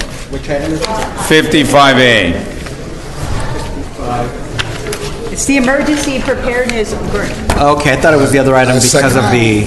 Those in favor, please say aye. Aye. Aye. Those opposed, motion carries. 55B. I would entertain a motion. Motion to approve. Mr. Mayor, I have comment on this. Okay, do you second as well, or I do you have don't. comment? I don't second. All right. We need a second first. Let's get a second. Second by Benavides. Go ahead. Thank you, Mayor. This is approve a resolution to amend classification and compensation plan for the annual budget of Community Development Agency Director and Personnel Service Executive Director. And so if I can just get a response of what the increase in salary this is going to both of these positions, if I could get some kind of clarification, or is this just a bump in classification that automatically gets a salary increase? It's a recommended salary increase for those two positions. You have a vacant CDA position. It's in order for us to be able to recruit the best. And you have a soon-to-be vacant Director of Personnel position, and this is to attract the top layer candidate. That's why I wanted clarification. Thank you, Ed. All right, with that, those in favor, please say aye. Aye. Aye. Those opposed, motion carries unanimously. 55C, I would entertain a motion. Motion to approve. Second. Those in favor, please say aye. Aye. I would Mr. comment. Mayor, I have comment. Go ahead, comp by Mayor Pro Tem, then Benavides. Mr. Benavides. Go ahead. First. Go ahead. Go ahead. So what we're looking at here is a, and I don't know if, I know staff presented some information to us. I don't know if there was has a PowerPoint here on the dais for council. Ultimately, what we're looking at here is addressing what we've seen as the issue of homelessness and how it's been impacting and affecting our community. And my only comment here of council or of staff is here what we're looking at doing is creating a position, essentially a manager that would be able to be the point person. It's that much, and I appreciate staff's response and creating this. This has grown to become such a concern that we need one person that's wholly dedicated to helping to coordinate city resources around addressing this concern. And that we have been, I think we've tried a number of different things, and we continue to do that, right, from creating housing to working with the nonprofits to working with the county. And I'm one that in the past have made comments and encouraged staff, and was working with previous city manager on trying to address things. A lot of folks out there, they're in a situation where they've had some challenges down and out, and they need definitely a humanitarian approach and support. And I see that's part of what we're looking at, coordinating with faith-based organizations and such. Things have also grown to the point where we also need to look at ensuring that we're not making our city and our civic center in particular too much of a draw, too comfortable for folks. And my specific concern is the city of Anaheim took some action last week to declare a state of emergency, and they're working with a number of different tools, resources, and law enforcement to try to intentionally make their area, less desirable and comfortable for folks, and moving folks out of the riverbed and other areas in their town. And as they do that and other cities do, take that action, the city of Santa Ana will likely become more of a magnet to the folks that are being moved and displaced in those areas. And as much as I definitely agree that we need to approach things from and approach people who are there as people and compassionately, we also need to be very prudent and careful that we again have a balanced approach, and that we don't end up becoming the place where more of homeless folks end up flocking to, and then where we end up shouldering that completely on our own as a city. So that's my caution, my request of staff, is that we look at and think through how we will very proactively address these matters and begin to ensure that we're taking steps to reduce our numbers out there. So that's my comment. Thank you. Mayor Pro Tem. Thank you, Mr. Mayor. I'll be very quick. Yes, I see that the recommendation action is to create a Santa Ana Homeless Service Manager position, and I had a meeting today with our interim city manager, and she went over some of the points, and I'm supportive. The thing that I did bring up here that I didn't see here, maybe it's part of the improved internal coordination between city agencies involved providing enforcement related to homeless population within Santa Ana, is that the city entered into an MOU that I shared with our city attorney, and I've shared with Anaheim, and I've shared with other cities that many of us did not know that we've entered into an MOU with the County of Orange, and I shared that with them. That's about 17 years old. It's time that we come to the table and have a discussion with the county and revisit that MOU and what is it can be done. As you know, today and yesterday in the paper it was Orange.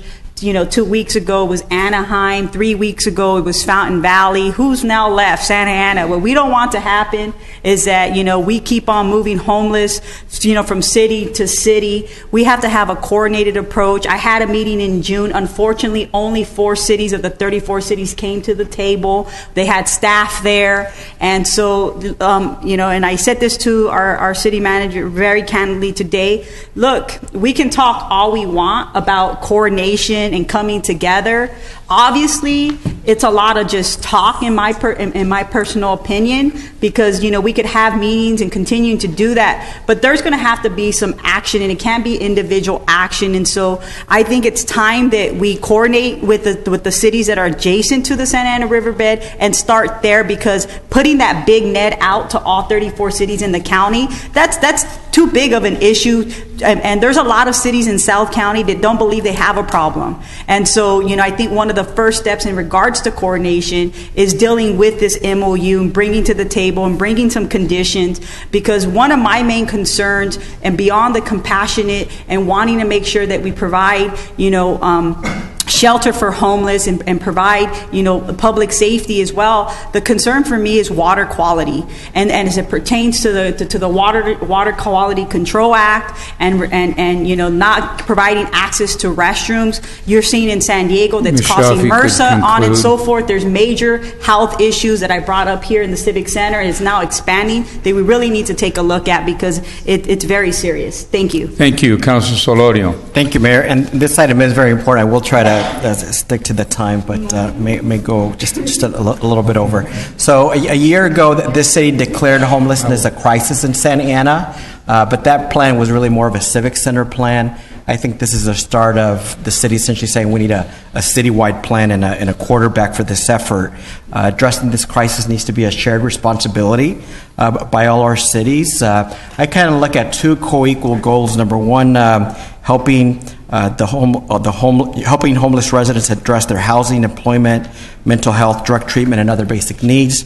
And then the second, ensuring the safety of all residents, workers, and visitors in Santa Ana. I have a specific list that I'll give to the coordinator, the staff, and my colleagues with some suggestions that I've heard, from throughout the community. And it starts, number one, with continuing to develop and entitle the 1,500 plus affordable housing units, many for homeless that we have in the works, requesting that the County of Orange replace the temporary courtyard facility to a permanent facility. Also that our facilities get prioritized for Santa Ana residents. We also need to support the county's effort to build a homeless shelter at the Great Park. They have 100 acres there, and we ought to encourage them and hold them accountable to building a shelter there. We also ought to support Senator Morlock's proposal for transforming the Fairview Developmental Center into a mental health facility in Costa Mesa. Also, we ought to consider, for example, passing a city ordinance, making it unlawful for other cities and hospitals to drop off their homeless in Santa Ana, unless it's with the approval of the receiving agency or shelter. Things like the needle exchange program and the Narcan program, it's fine participating in those, but only if other cities also participate. Also, we ought to look at doing what Sacramento is doing. That, for example, they say that aggressive panhandling is not allowable, especially in areas within 35 feet from roadways and intersections, ATMs, banks, gas stations, and transit stops.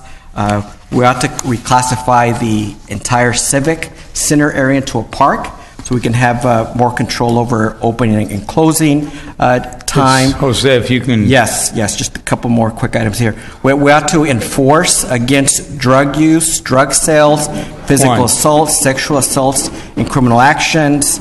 And finally, on the MOU with the sheriffs, we ought to say that they ought to reimburse us for our enforcement efforts because we're spending a lot of resources, a lot of it with problems they're creating. All right, let's keep to the time. Juan, go ahead, please. Mr. Mayor, I just want to say I'm in support of this. We need someone on point to address this issue. This issue is too big. I know some of my colleagues here are asking what's the status, what's going on, what are we actually doing, is there an update, at least having a manager to head this up, our own homeless czar, so to speak, so we have a go-to person who is working with everyone within the city, and I think that's a very, very good idea to have. And yes, we need to have more talk with the county. I try to reach out to the county all the time, every week, to find out what's going on. But having this additional person there is going to be a great help. Thank you, Mr. Mayor. Thank you. Anybody else? Councilor Sarmiento? Thank you, Mr. Mayor. And I want to thank the committee that spent some time working on this, and I do agree that those 100 acres over at the Great Park are it's a great opportunity. I think it's important that they absorb some of that. Everybody was fine when Santa Ana shouldered this burden of the homelessness problem by itself. Nobody else in the county was talking about it. It wasn't an imperative. Now that we see that the population is growing beyond our borders, it's suddenly a real urgent, issue for everybody. So my concern is that the other 33 cities really need to see this as a regional county problem. I'm concerned about designating somebody or creating a position. That's my only concern with this. I do believe we need a point person. I do think it's important that we need to have somebody, but I don't know if creating a position is the best way. I know other cities, what they've done is they've retained a consultant to come on board on a pilot program to see if that is successful, and if it's successful, we can go ahead and renew that contract, extend it, and really have the private sector look at this a little bit better, because we unfortunately have tried to do a lot of these things that are enumerated. I'm pretty fed up with the county. I think that we've been great neighbors to them. We've absorbed a lot of what they've done. They fenced off their campus conveniently to do rehab when they should have spent that money to address the problem that was on their doorstep, not on ours, and they pushed it all to our side of the street.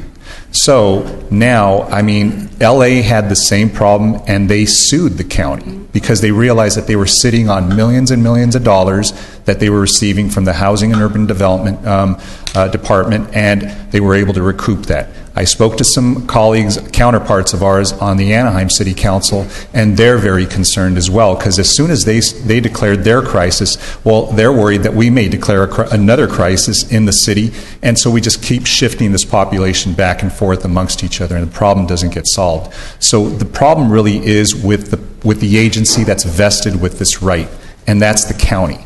So I'd like us to look at, Madam City Attorney, you know, what are our rights? Do we have standing to go ahead and file something? And can we join with other cities like Anaheim and like others that are similarly situated that are facing the same problem? And, you know, we need to get some of their, you know, some attention. But you know, as it is, we've done a lot of what's on this list. We just, you know, it's fallen, unfortunately, on just, you know, a silent response from the board. And so I'm just a little concerned that we're trying to act in good faith when others aren't. Thank you. Now, start the line. I'm going to speak, but I won't even get to yellow. I think when we hire this coordinator, they should, amongst other things, meet with folks like Larry Haynes from Mercy House, because, you know, they have a real understanding of resources and what isn't being mobilized that maybe could be. Also, I've been meeting with the mayor of Anaheim, Garden Grove, Irvine, and Tustin, trying to figure out what can we do.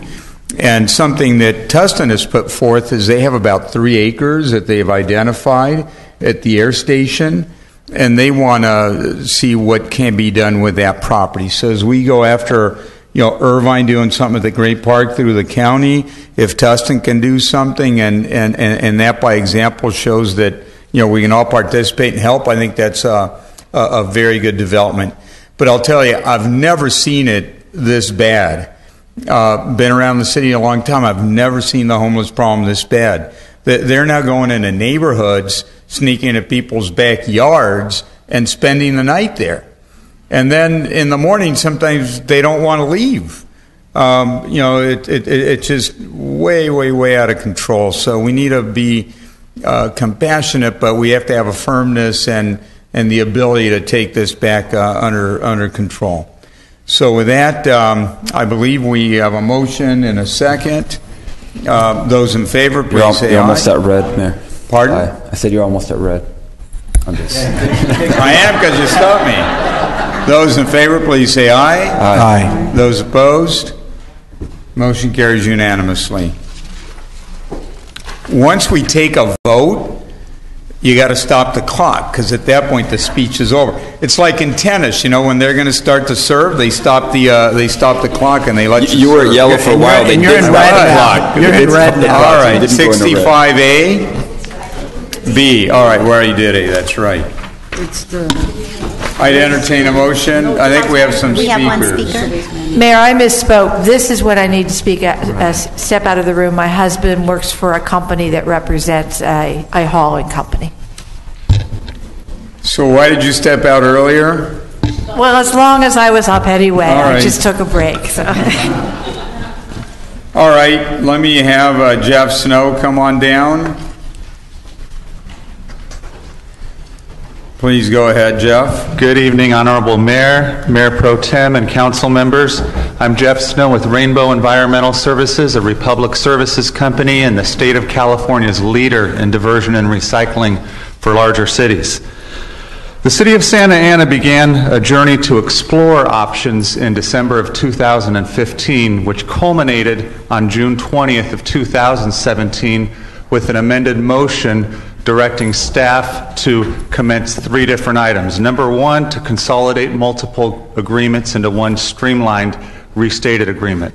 That has been done.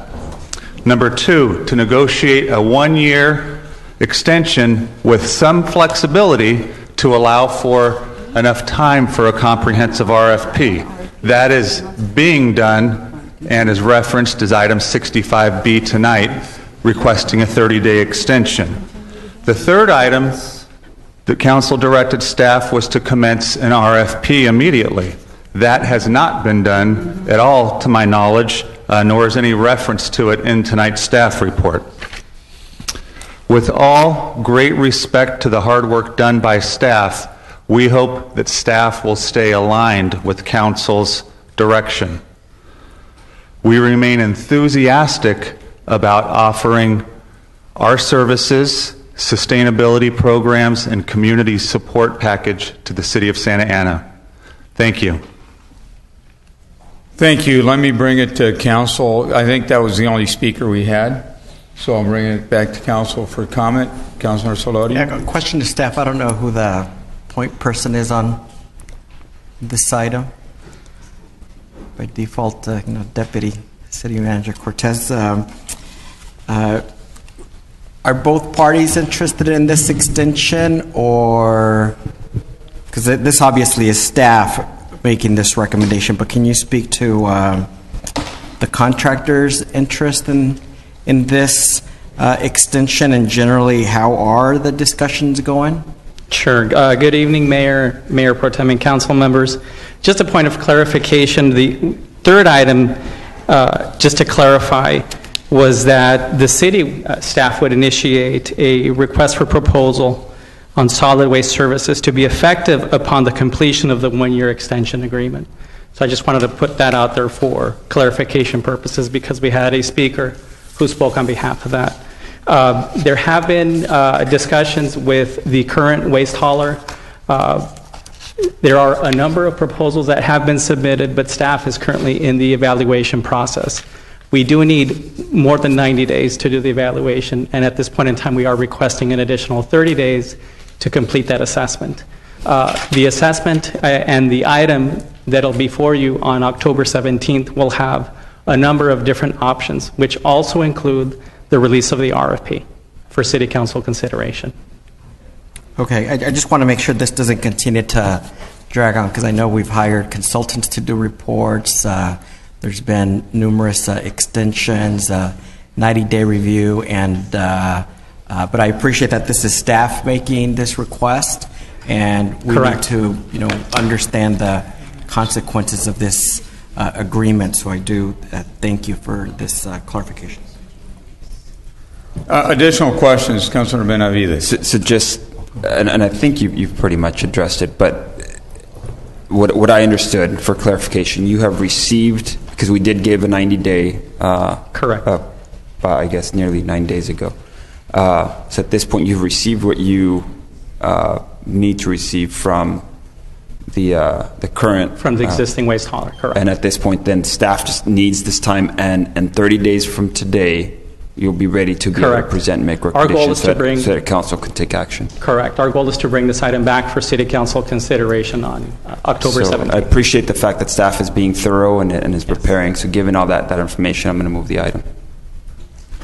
Second. Okay, we have motion to second, but we have more comment. Mayor Pro Tem. I have a substitute motion. It's time that we move forward with an RFP process. I'm going to be honest with you. I think this city staff is being disingenuous, is not moving in the direction that this council has asked. I am fed up. I am frustrated. You now need 30 more days. We gave you 90 days. How much more time do you need? And what I hear with the offer is that you're going to give, that Waste Management is looking at giving 3 years of upfront money. What does that do for the city of Santa Ana? We don't need any upfront money. We have $40 million in our reserves. If we needed to borrow money, we can get it from there. So I don't understand what benefit we are getting. And so let's stop playing games. This is the biggest contract that this council will approve. It's over $150 million over a 10-year period. It hasn't gone to bid for the past 50 plus years. We have a responsibility and an obligation to do things right. And I don't know why we continue to play these games.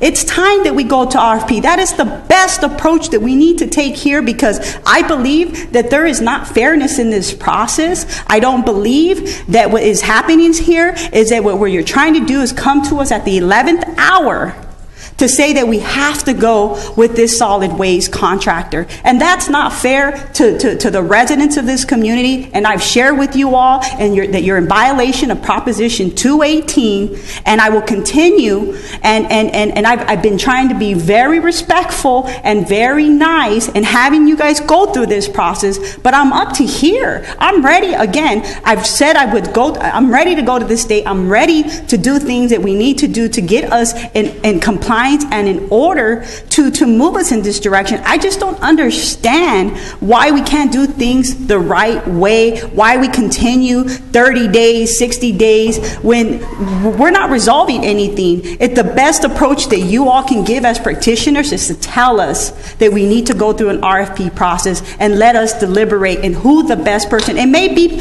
when we go through an RFP process that waste management is the best person for the job, but let us deliberate and go through that process. Thank you. Councilor Vince Sarmiento. Thank you, Mr. Mayor, and I think the Mayor Pro Tem said it well. I'm a little perplexed about, why we couldn't maybe entertain that proposal during a procurement. We could have. There's nothing to prohibit the existing hauler to have submitted a proposal in competition with others. So I know that this council took, a very decisive change in direction to try to procure everything that comes before us. It's really a bad look for us, and the optics are horrible for us not to have gone out to bid on a contract as valuable as this one for as long as this has gone on. I mean, it's been over 50 years, and I think we're not getting a good return, giving a good return to our residents, because we're saying you're stuck with this hauler regardless of, all the other potential vendors that might be able to bring benefits to the city. So, my concern is that we have to be genuine, we have to be thorough, and I think that there are other vendors that may not compete as well. And this is nothing to damage the reputation of our existing hauler, but it's to their benefit that they compete. If they have a good product, if they have a good business model, they'll prevail. If they submit a good, strong proposal, look, they'll outbid the others, but let them compete. Like we've required everybody else that does services for the city to compete. And I think because they're there and they can offer this great proposal, well, what about the other vendors? Maybe they can offer a more attractive proposal. So we should at least go through that exercise, because it's our responsibility. We have a fiduciary obligation. And I think Mayor Pro Tem is right. We may be in violation of Prop 218 by doing this. And if we're not, it's completely unethical for us to be exercising this as we have for so long. So again, I don't know, and I remember the Public Works Director coming up and saying, an RFP is going to take me 2 years. And I thought, I've never seen an RFP or a procurement last that long. We could have been done by now, and Waste could have been the prevailing bidder by now. They could have been providing services under a new contract, better benefits to the residents, and maybe a better proposal to the city. But we just keep doing this, and this looks like amateur hour. So it's unfortunate. Okay, time is up. I've got a quick question. Go ahead and start the clock again, please.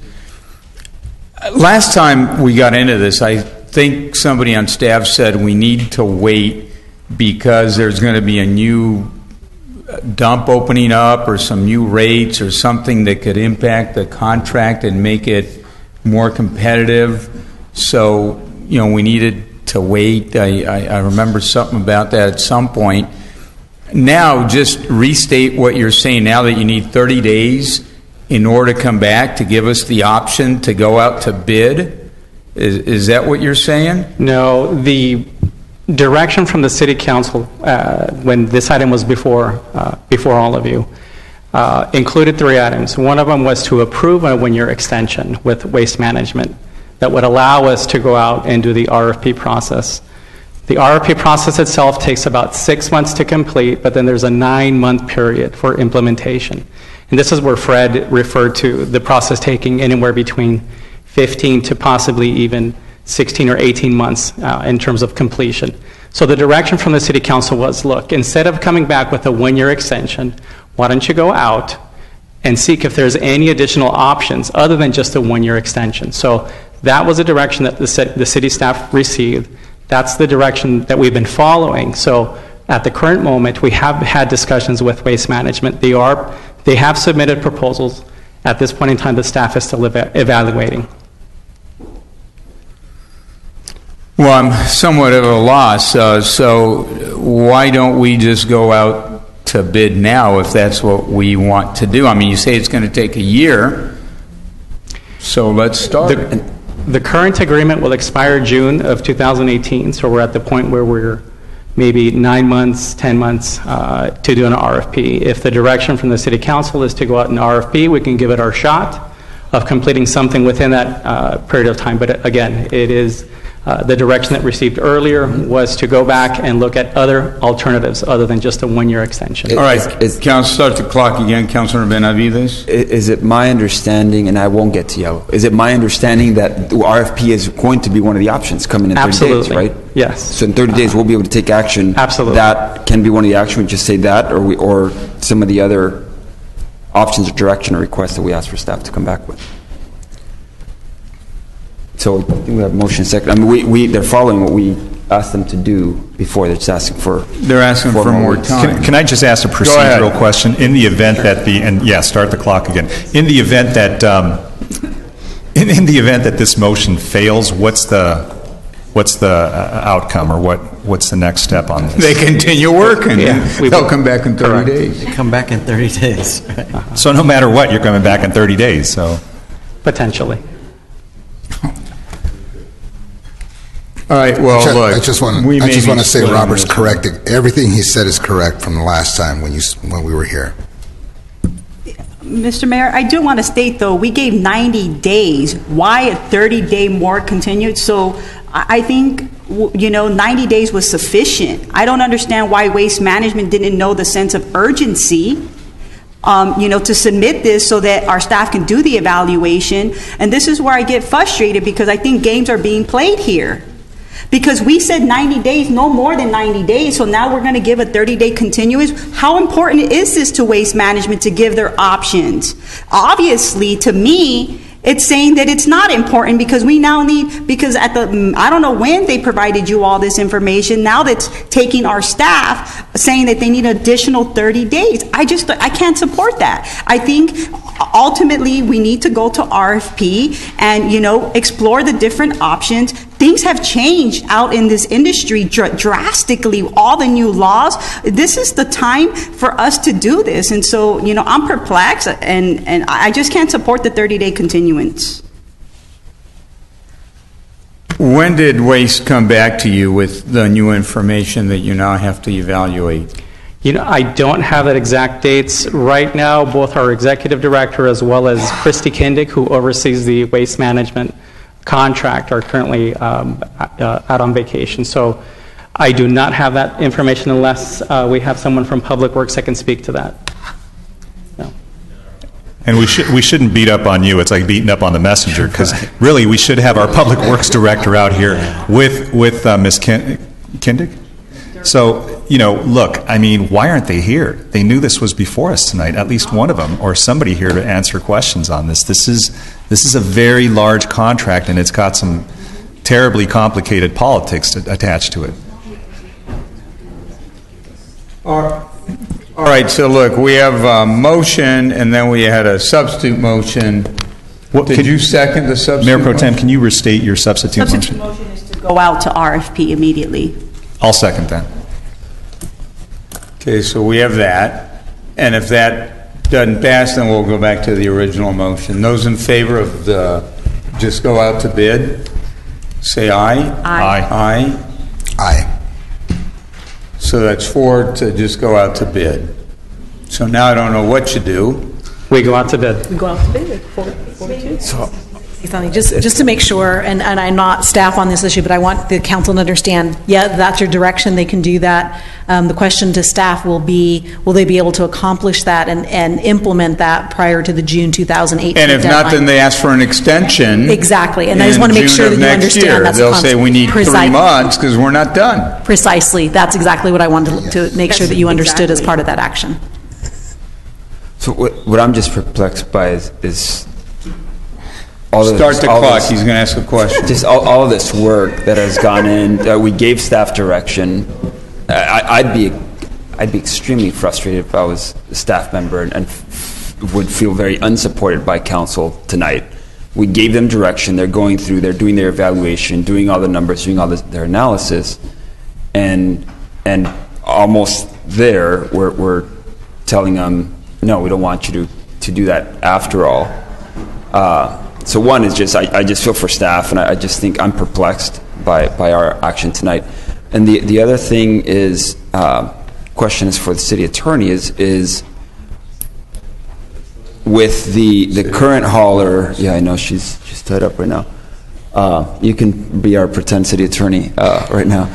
I'll restate the question, but this is my question for Madam council. City Attorney, a question for you. Yes. With our current hauler, at the last action the council took, we sent them and staff to go out and work on some analysis, work on some proposals, and at this point, before that even gets considered, we're essentially saying we're not going to consider. Do we put ourselves at all in a kind of liability or kind of a...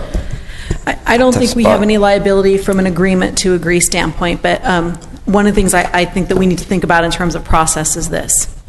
Agendized on your agenda for tonight was the question of whether you wanted to extend your conversations with the hauler for another 30 days. What was not on here is whether the City Council wanted to take the action to now immediately issue the RFP. And I understand sometimes that the Brown Act can frustrate the council's desires. If the council desires to do that, the direction to staff would be put the RFP on the agenda for our next meeting, because that would be the proper direction. Because from transparency and from Brown Act, you didn't notice that as an alternative tonight. What you said is extend, but if that is the council's direction, it can be carried out and it can be brought back to you in 2 weeks. So I just want to make sure we don't. I'm more concerned. Why about don't you that. stop us earlier? I wanted to see what direction you're going to give to staff. Well, if I can, Mr. Mayor, I think legal minds can disagree on this, and I think that you're being extremely cautious because you're interpreting this very narrowly, Madam City Attorney, because I think we do have the ability to, under the scope of this agenda item, we're talking about our trash hauler's contract, and there's no reason why we can't amend it. This isn't some random amendment. We've been talking about going to procurement on this, so there's legislative history that shows that we've been talking about that as an option. Let's start the clock. As a deputy city manager just stated, he was going to bring this back in 30 days with that option. And this is what makes this challenging. Maybe the way that the staff report, we could have structured it is to have that alternative. It could have been, hey, we need 30 days, council, but if you still want to do the RFP, that stays there. So I understand that, and if you tonight said, bring us back an agenda item that says to do that, it's going to happen. You know what I'm saying? If the council says, if the direction to staff is, bring back a staff report in 2 weeks that does the RFP, we're going to know what you want to do, and they're going to get started in that direction. It does the same thing, but just the way the staff report was drafted, there was no alternative to the council to do the RFP tonight. So pretty much, Mr. Mayor, start the clock. We were, pretty much just given just one option here tonight, and again, is this because the city staff just assumed that the city council was going to support the 30-day extension? Because now, obviously, You have 4 people that's saying no, so why would you just give one option? So I'm kind of unclear. We've had discussions in the past, and I guess this is again why I get so frustrated. Our processes, we don't have them. It's what, you know, and I don't mean to beat up Mr. Cortez. I don't mean to beat up our staff in any point or form, but I'm very direct when it comes to a process and sticking to that process and making sure that we have options as a council, that when the city council is giving direction, I think always we get a response from our staff to give their recommendation, but they should always give options. And here again, no option. It's either 30-day continuance or not, right? And so I agree with Councilman Sarmiento that we do have history, and so, you know, I'm not sure. But that's what I think is part of that history. The council's decision tonight can be go back and formally do that. Bring us the package and the analysis that does that. The other factor I think that's weighing into this, and it's difficult without having staff here, is that in the next year, regardless of who your waste hauler is, you're going to need to implement some new environmental laws. Right? And regardless of who that is. And I think part of what staff is analyzing is the cost of that, whether it's our current hauler or whether that contract expires in June. I believe, my understanding, it's that information that they want to go back and analyze so that when they come back to you, they can say, Council, one option is forget all of this. We want an RFP, period. That's all we're doing. Or number 2, we want to stay with the current provider. Or number 3, we want to make sure we have a backup plan in case that current provider isn't available. That's my understanding. Ms. Carvalho, I'll go ahead and make the amendment to bring this back, but I'll tell you, you all had 2.5 years.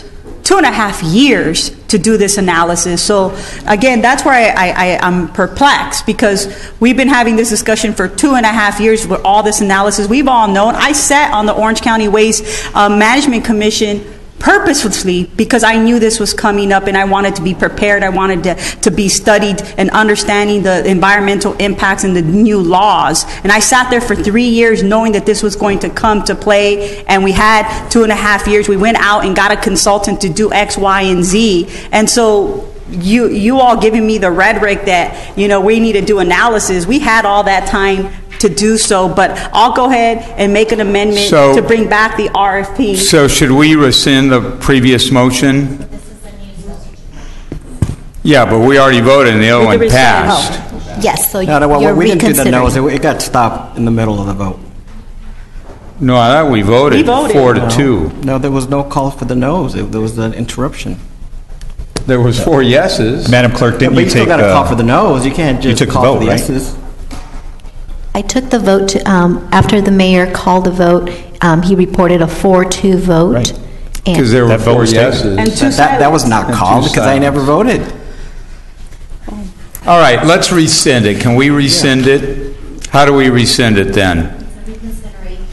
Reconsideration of the vote, of the substitute motion. By the maker of the motion? Yes, that's correct. Go ahead, please, Mayor Pro Tem. Yeah, I'll rescind and reconsider my motion, but I need the second to agree? To consider.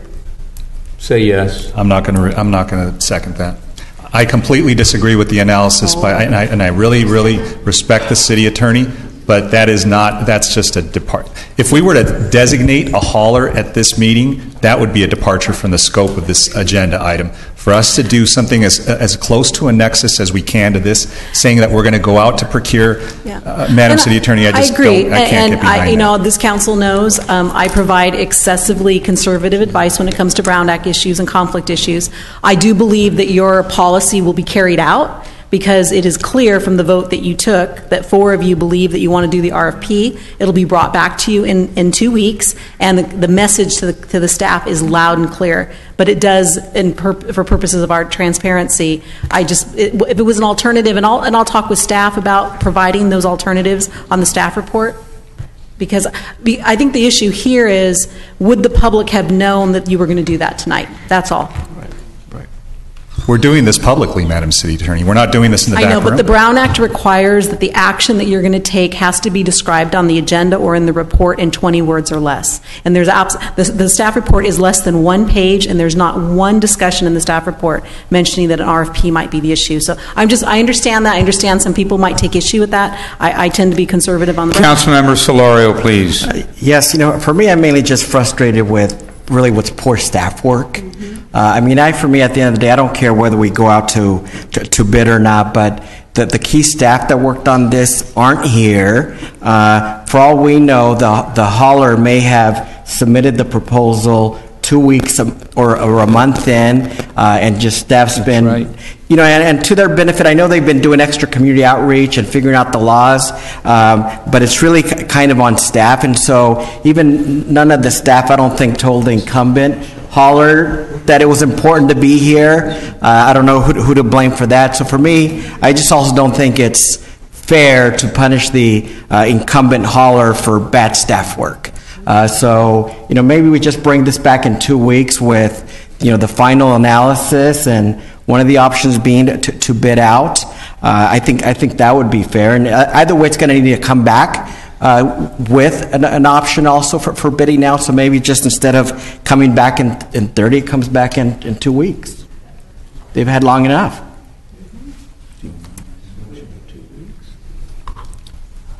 Is that a motion?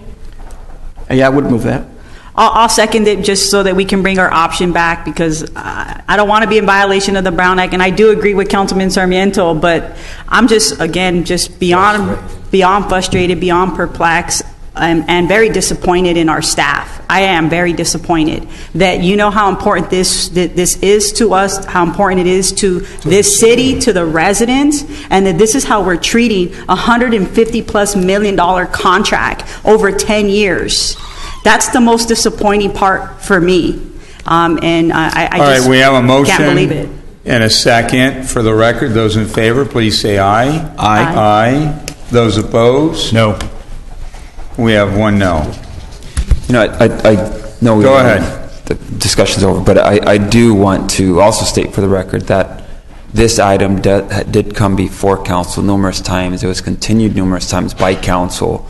So at this point, I understand that we're all frustrated, and we could have and should have taken care of and addressed things sometime back. But to scapegoat staff at this point, that really is frustrating to me, because we took some action, we continued things, and it is really frustrating to me that at this point now we're putting it all on staff. Action has been taken. 2 weeks we'll come back and we'll see what they present, and we'll take action at that point. But I just did want to state that for the record as well. All right, so with that, we move on to item 65C.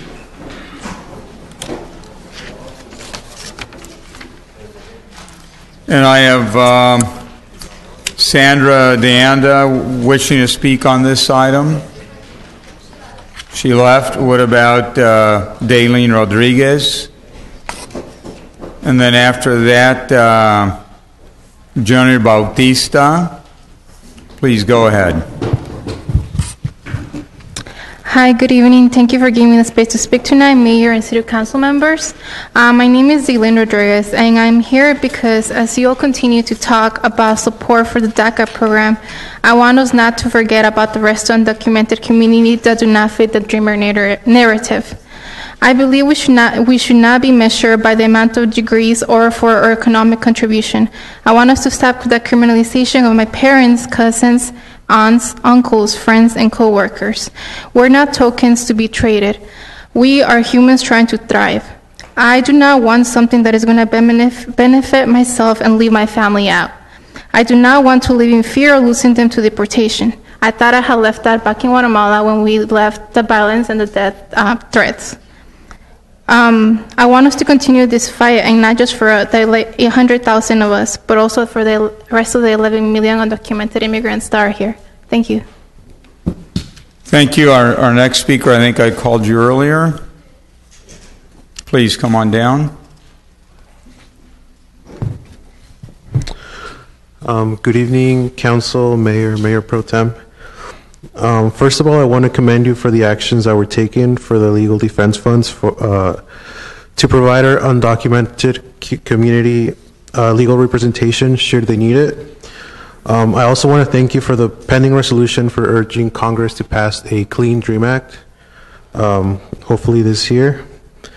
But I hope that we can take real steps for fighting to protect all members of our immigrant community, because if we exclude them from the conversation, I feel that we may indirectly be validating the demonizing rhetoric that we've been hearing from the federal government. And so, even though the rescinding of DACA was unfortunate, and 25% of those 800,000 people are Californians, we can't forget about the other 10 million people, and I hope that we can do something to and be just more for the inclusive. record, you were Mr. Rodriguez or Bautista? Bautista. Got it. Thank you. That's it. Thanks. Thank you. Daylin Rodriguez. All right. Jose Servin. And then Phoebe Giacomi, I believe it is. Good evening, Council and Mayor.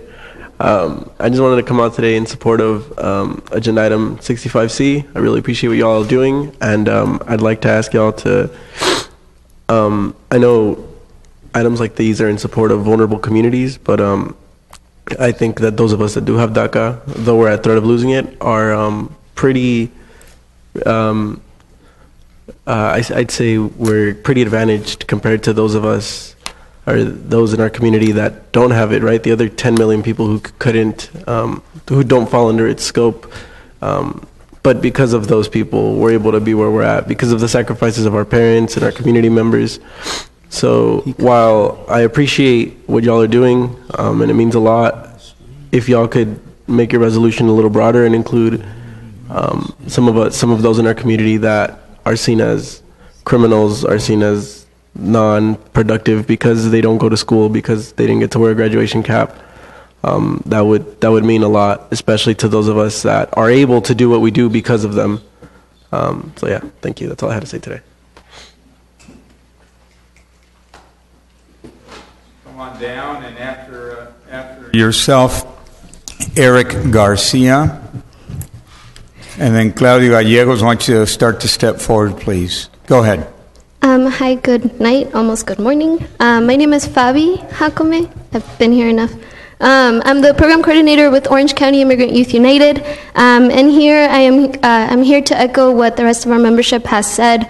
Again, we want to say thank you to the council members that have been supportive of immigrant rights work being done here in the city of Santa Ana, and it's really amazing for us to know that y'all see us and the work that we're doing, which is why reading the resolution kind of made me like take a double look because it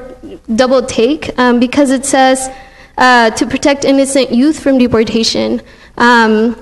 You all are a city that has been working in the Invest in Youth campaign, if I'm not mistaken. And a lot of the local organizations, aside from us, has been pushing that. And the fact that there is this go-to-prison pipeline that is going on. Unfortunately, there have been attacks to the immigrant community from all sides, including gang databases and just the fact that those folks are not priority for deportation, and the sometimes shitty work that the police department is doing. And so as much as we are very happy that you are supporting us, and I know that this is mainly symbolic, we do ask that you please remove the innocent youth from this resolution, just because it doesn't include everybody. And those are the folks that, again, have to go through from this go-to-prison pipeline. A lot of folks that didn't have the privilege of going to school, a lot of the folks that don't identify with the Dreamer narrative. And whether it's the DREAM Act or any other bill that is passed or that is put forward legislation, we do also ask that you continue supporting something that will include all 11 million of us, including our parents, our community members, members of the LGBTQ community, folks that don't have family here and that don't fit into that perfect good immigrant or good dreamer narrative. Thank you. Okay, Eric, and then Claudio. Good evening, Council, Mayor Pro Tem. Thank you for having us. Again, just to echo the same sentiments that my colleagues pretty much came up here and expressed, is that As we saw earlier with Nancy Pelosi up north in the San Francisco election, and we saw activists out there make a push for the 11 million, because we've understood that DACA recipients, or the Dreamer narrative per se, has set up a box, which is exactly what we anticipate state legislators intended, in that it's a very exclusive box, and that it excludes 10 million folks. It excludes the rest of our community. To say that we are within the resolution to protect the innocent youth, again, it's very exclusive. And a lot of the work that we're doing in Santana, which we were recognized for previously, along with all the other orgs, revolves around the idea that we're advocating for our community as a whole. We are a vulnerable community, but we are advocating for us as a whole, and we just urge y'all to, again, not exclude us, or I am no less right or no more innocent than my parents who brought me here. And that's what ultimately what we want to stress, is that we want we applaud the resolution, and we applaud your support of the DREAM Act, except we want it to broaden and cover as much of our community as possible. Thank you so much. Thank you, Claudio. Good evening, Mayor and Council. I come here on representing Congressman Lou Correa, and would like to read a statement from him. Outside of my DC office, a large sign reads, "Dreamers Welcome." I strongly support Dreamers and our immigrant communities. Immigration is one of my top priorities, and I am committed to improving the lives of all of my constituents. Since taking office in January, I have held numerous town halls with immigration experts and lawyers, and have held a citizenship fair. I have authored and co-authored 23 immigration bills, including 3 bills that provide Dreamers with a pathway to citizenship, protect sanctuary cities, and help deported veterans get medical care. When President Trump announced he would increase immigration enforcement and build an unnecessary wall, I invited a Dreamer from Santa Ana to join me at the State of the Union. This young man was there to show the best Dreamers have to offer. In Washington, I am working with my colleagues to secure legislative solutions that give Dreamers permanent protection. Without legislation, Dreamers' future are in danger, but there is hope. We are working to get the DREAM Act brought up for a vote. More and more members are joining our cause every day, and I will keep working until this gets done. Dreamers follow the law and have studied and worked hard to become contributing parts of our community and our country. A majority of Americans, including 69% of Republicans, support a pathway to citizenship for them. We must keep fighting and keep hope alive. As a member of Congress, I will continue to fight for comprehensive immigration reform and to protect all immigrant families. And with that, it is the official position of the congressman to approve the motion tonight, and to guarantee that he is working hard and welcomes the support of our local jurisdictions to find a solution. Thank you. I also have what he has been working on in Washington on immigrants' rights for all 7 of you. Thank you. With that, let me bring to council for discussion and consideration. Councilman Solorio. Yeah, a question for one of the reps from the youth organization, maybe Fabio, if you don't mind. I'm kind of hearing 2 things. I just want to hear what your preference is. One is to just simplify the resolution so it's more specific just to Dreamers overall, without details. Let me continue. Sorry. Or maybe a resolution that just speaks to broader immigration reform. Right. I think the ask from us, as well as organizations throughout the state and the nation, is that if there is local support, that it's not specific to the Dreamer narrative, or like undocumented or immigrant youth that are that fit, maybe don't call themselves Dreamers, but are still inside that little box. So I think the ask is for a resolution or a show of support to immigrant youth whether it be the DREAM Act or any other bill, that what we're calling a clean bill, meaning no... But just young people, but also adults as well, or you're still just only focused Well, right now, a lot of the attention is on immigrant youth, right? So as immigrant youth, we are asking for your support for all 11 million, but we do know that there are different pieces of legislation moving through the Congress and the Senate, and so the ask is for you all to support a clean bill, meaning no further enforcement, as well as no more militarization of the border, or at the border. I mean, my only preference would be, and that was my question, thank you. I'm supportive of the way it's written. I think it's written very well, but I also see that something else that spoke more generally just to support comprehensive immigration reform bills that are good, as well as DREAM Act type of bills, because there's going to be many as well, so we also don't want to just say one type of a DREAM Act bill. So I mean, I like the idea of just generalizing it, but I too would like to see just comprehensive immigration reform overall. But again, I think staff did good work on this as well, and I'm supportive of it. Thank you. Thank you. Juan? You don't have to speak. Go ahead. Okay, yeah, I'm for the DACA. I'm for immigration reform overall. There's a lot of seniors out there that could use some help that are also in positions like that. Some of them haven't gone back to their homeland to visit because they're just too old and they're at a disadvantage. But I'm going to abstain from this vote because there's some of the language in here that I don't agree with. I like the second part, the last part of the letter that's going to go out, but the first 5-6 paragraphs of the reso, I don't agree with some of the language in there, so I'm going to abstain. But I will write my own letter of support.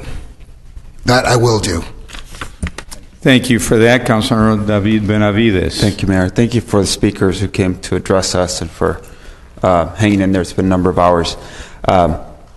Definitely understand the position and the request for a council to take a position, requesting that we take a position in support of comprehensive immigration reform, and that something that is not so specific to DACA students or dreamers. And we have taken a position a number of different times as a council in support of immigration reform. We've called on Congress over the years as there have been different pieces of legislation that Congress has been working on.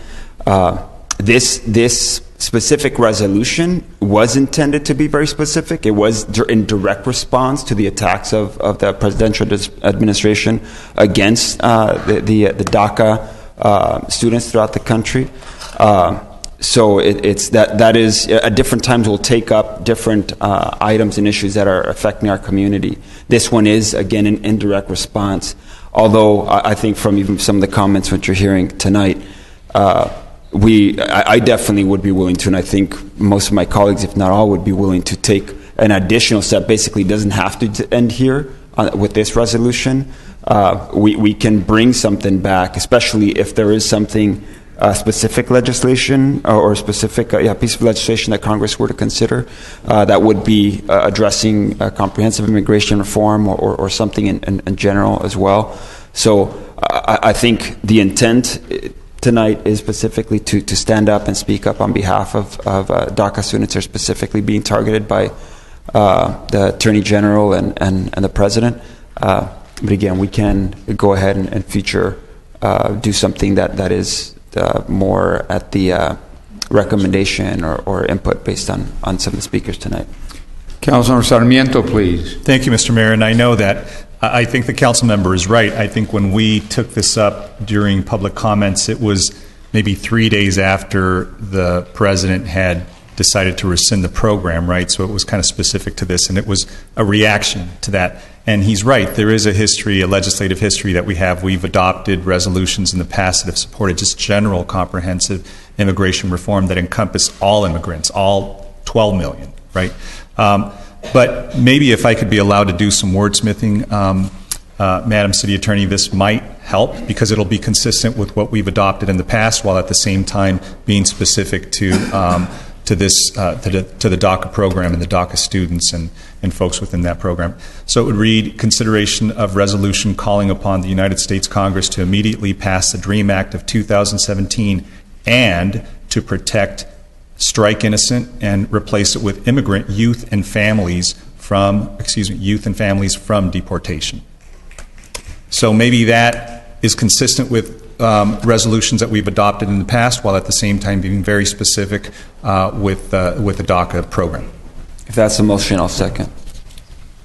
All right, Mayor Pro Tem. Mr. Mayor, I'm going to read something, so I should be finished very quickly. So it's simple for me on why I support DACA and the need for immigration reform. This country was founded by immigrants, and it is because of immigrants who contributed to making this land we call home. I'm a fourth-generation Mexican-American born in the United States who embraces dignity and unity.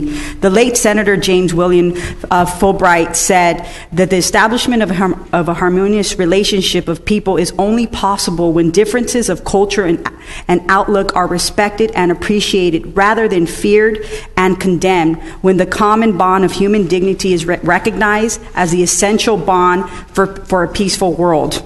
I understand that people really struggle with the differences of others and the attempts to sometimes coerce others to change how they act and feel so that they will fit their perfect mold of what is accepted. But we must remember that we need to carry ourselves in a way that reflects noble character and healthy regard for others, especially if you are an elected official. Hence, people do wish to make a meaningful difference in their community, and I believe that these DACA recipients are making meaningful contributions to society.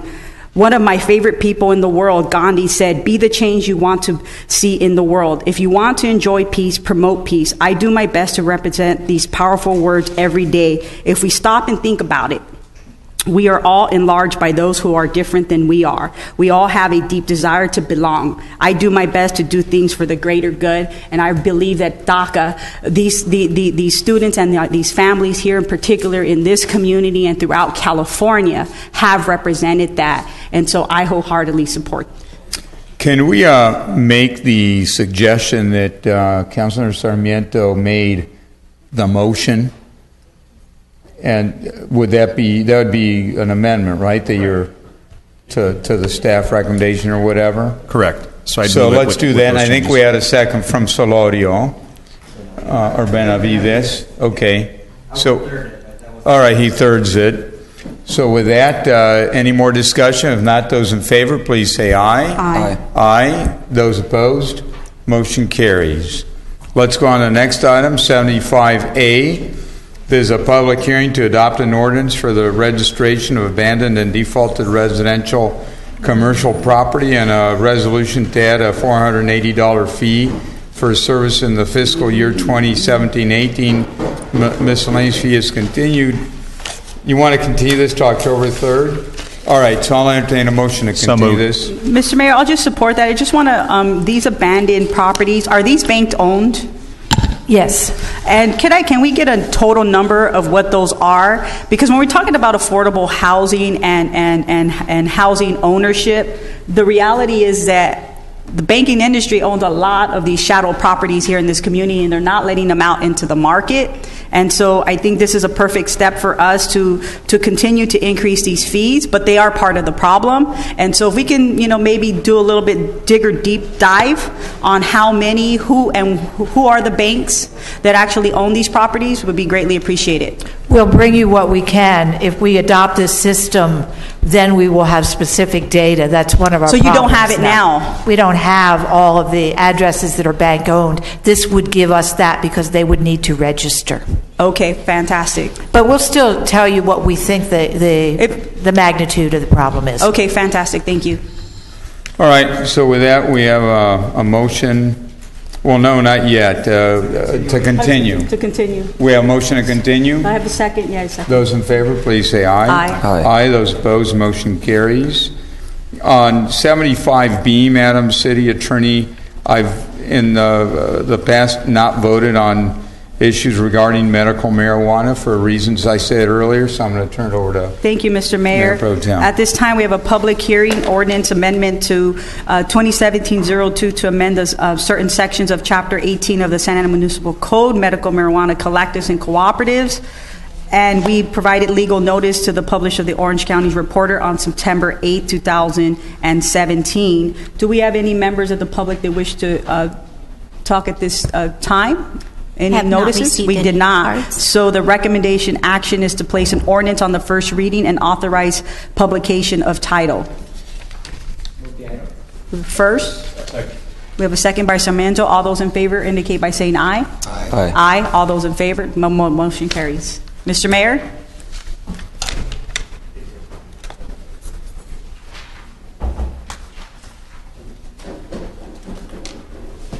All right, I think we're approaching the end of the meeting.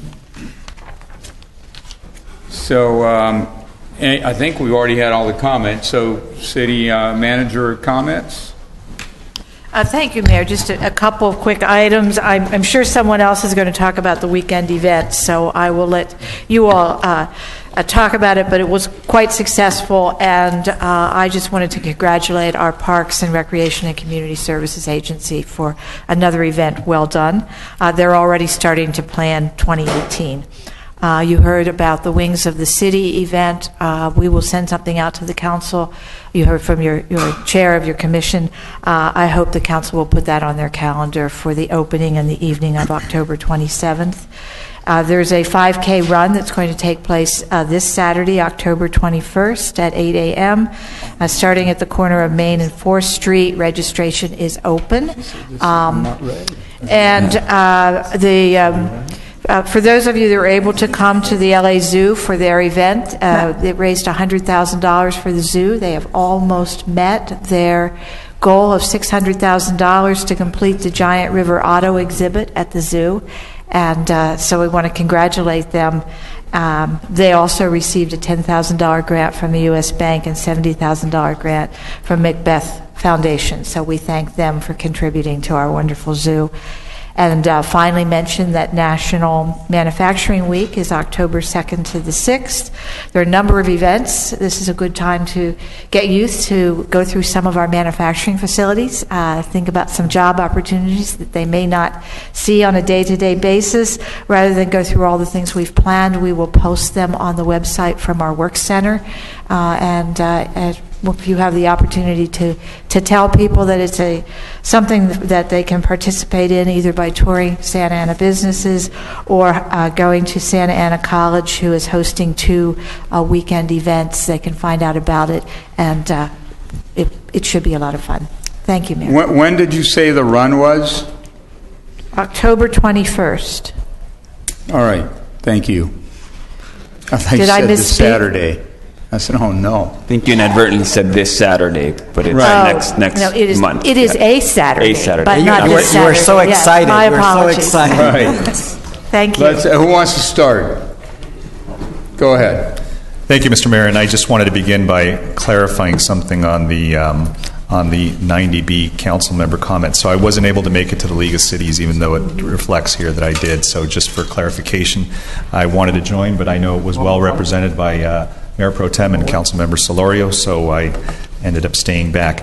What I did want to do is just mention that this weekend's events were great. The parade was really well attended. The weather was perfect. Other times we've had 95 and 100-degree temperature and everybody was just roasting out there, but this time it was very mild. It was fair. I think everybody had a chance to have a good time.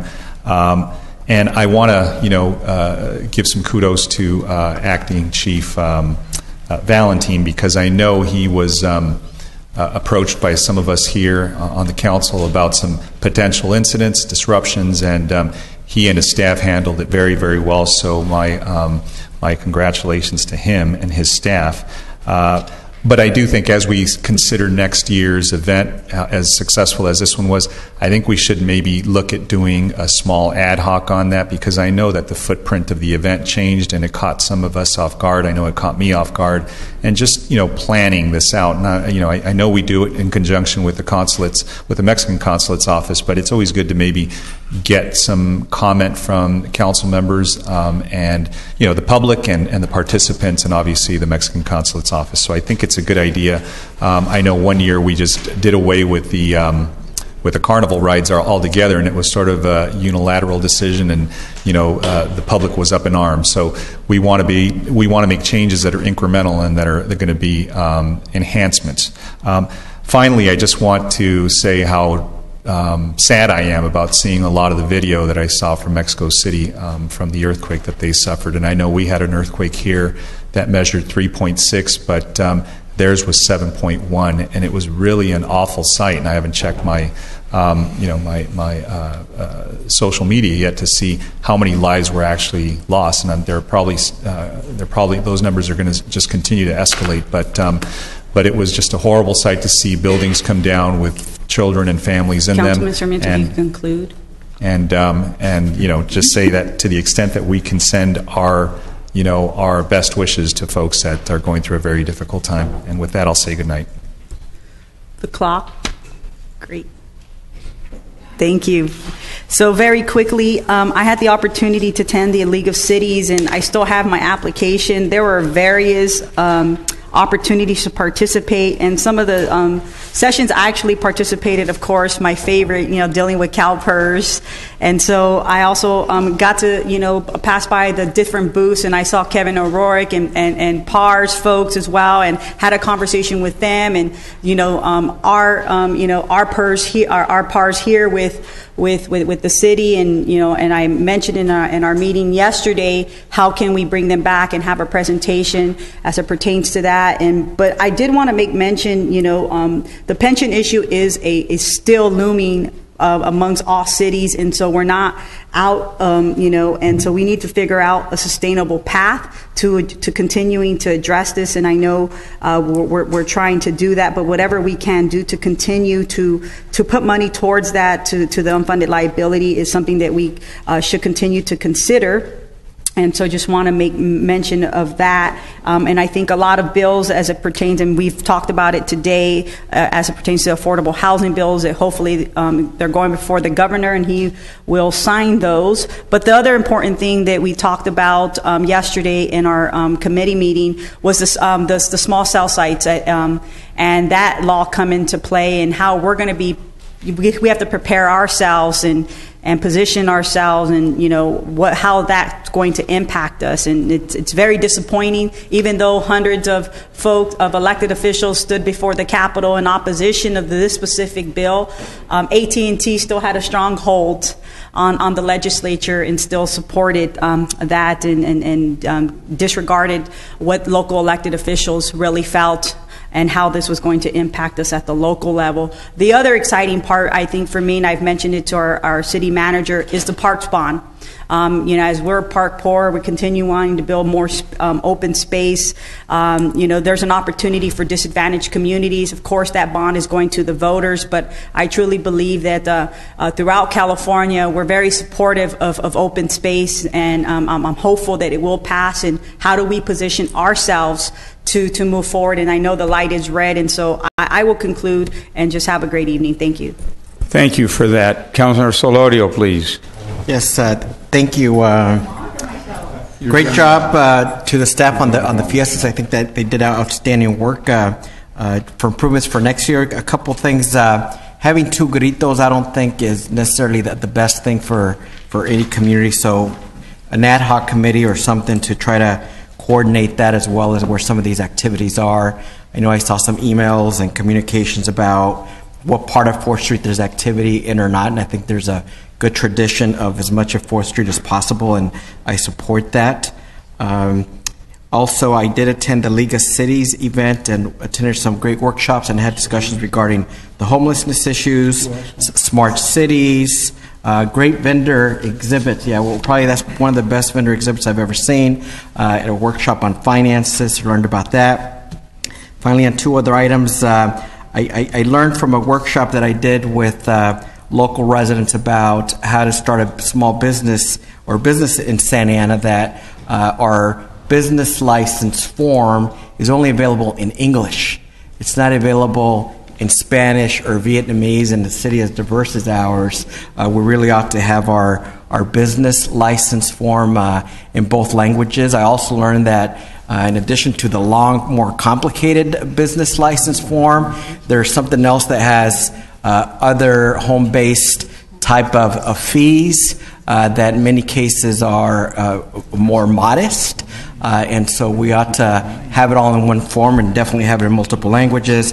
Finally, one more thing on the homeless thing. We really got to monitor what the sheriff in Anaheim is doing, because a lot of those folks that are getting pushed out, one way or another, are going to come to our city. And I know that I've approached our police department of coordinating that activity, and we got to push back. And we've done quite a bit already. We are compassionate. We are doing a lot. If anything, we want to see a race, to ending the homelessness crisis, where others step up in offering housing as well. The enforcement piece is easy. It's the housing piece that's tough, and we need to work together as part of a shared responsibility, as I mentioned earlier. So, thank you.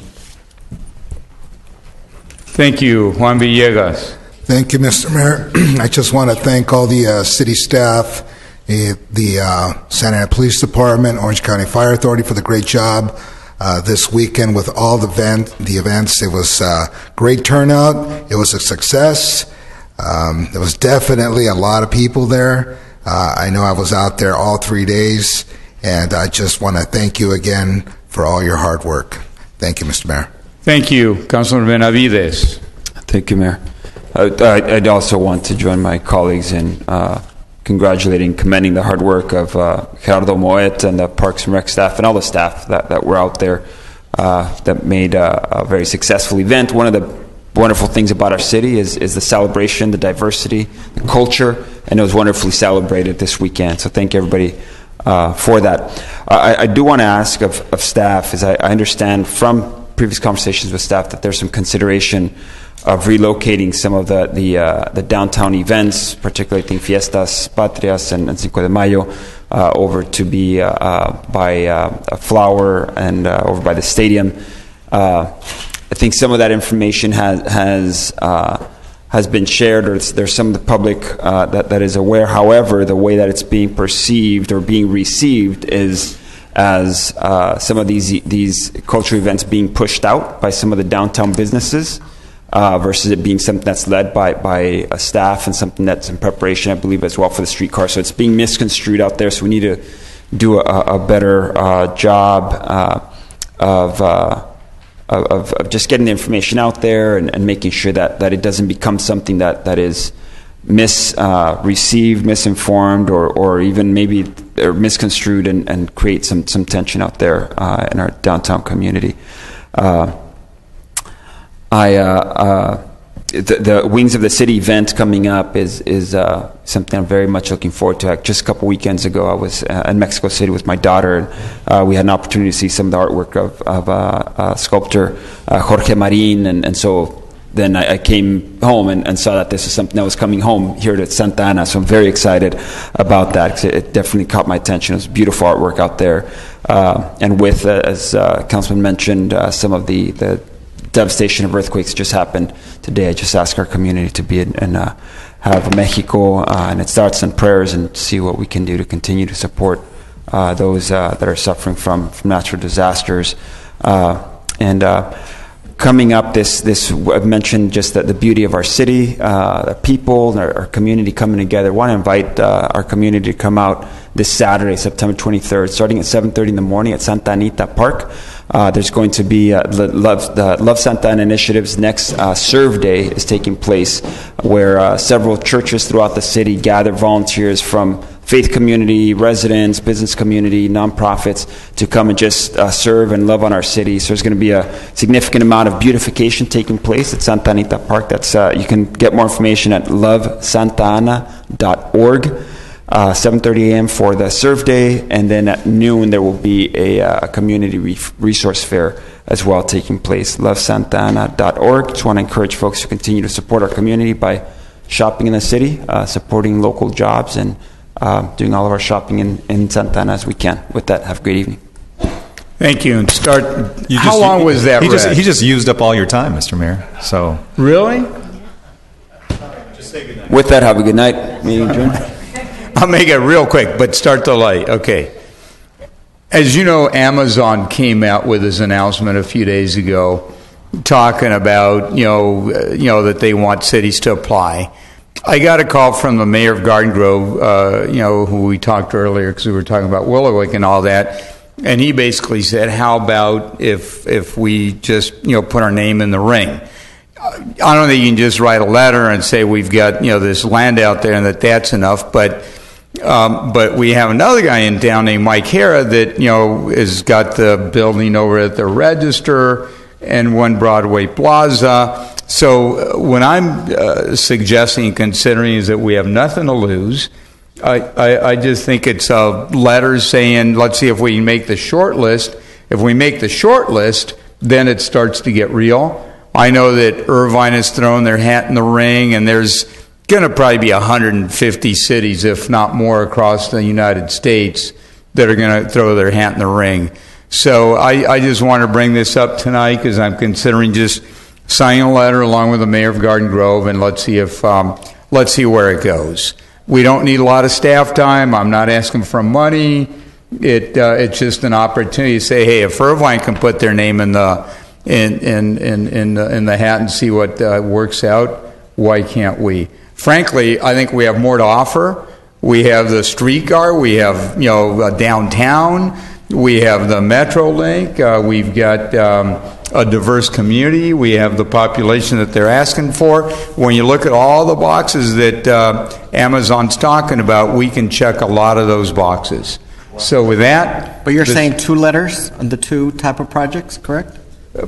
Pretty much. Let's see what he proposes. Okay. But, something just to try to get our hat in the ring, see where it goes. I don't know that we'll even go into the second round because you're going to have every major city in the country going for that. You have to have a lot more zeal and passion and excitement. We have a lot, but I think, if Irvine can do it, I think we can do really, really well. So with that, this meeting is adjourned. Yeah.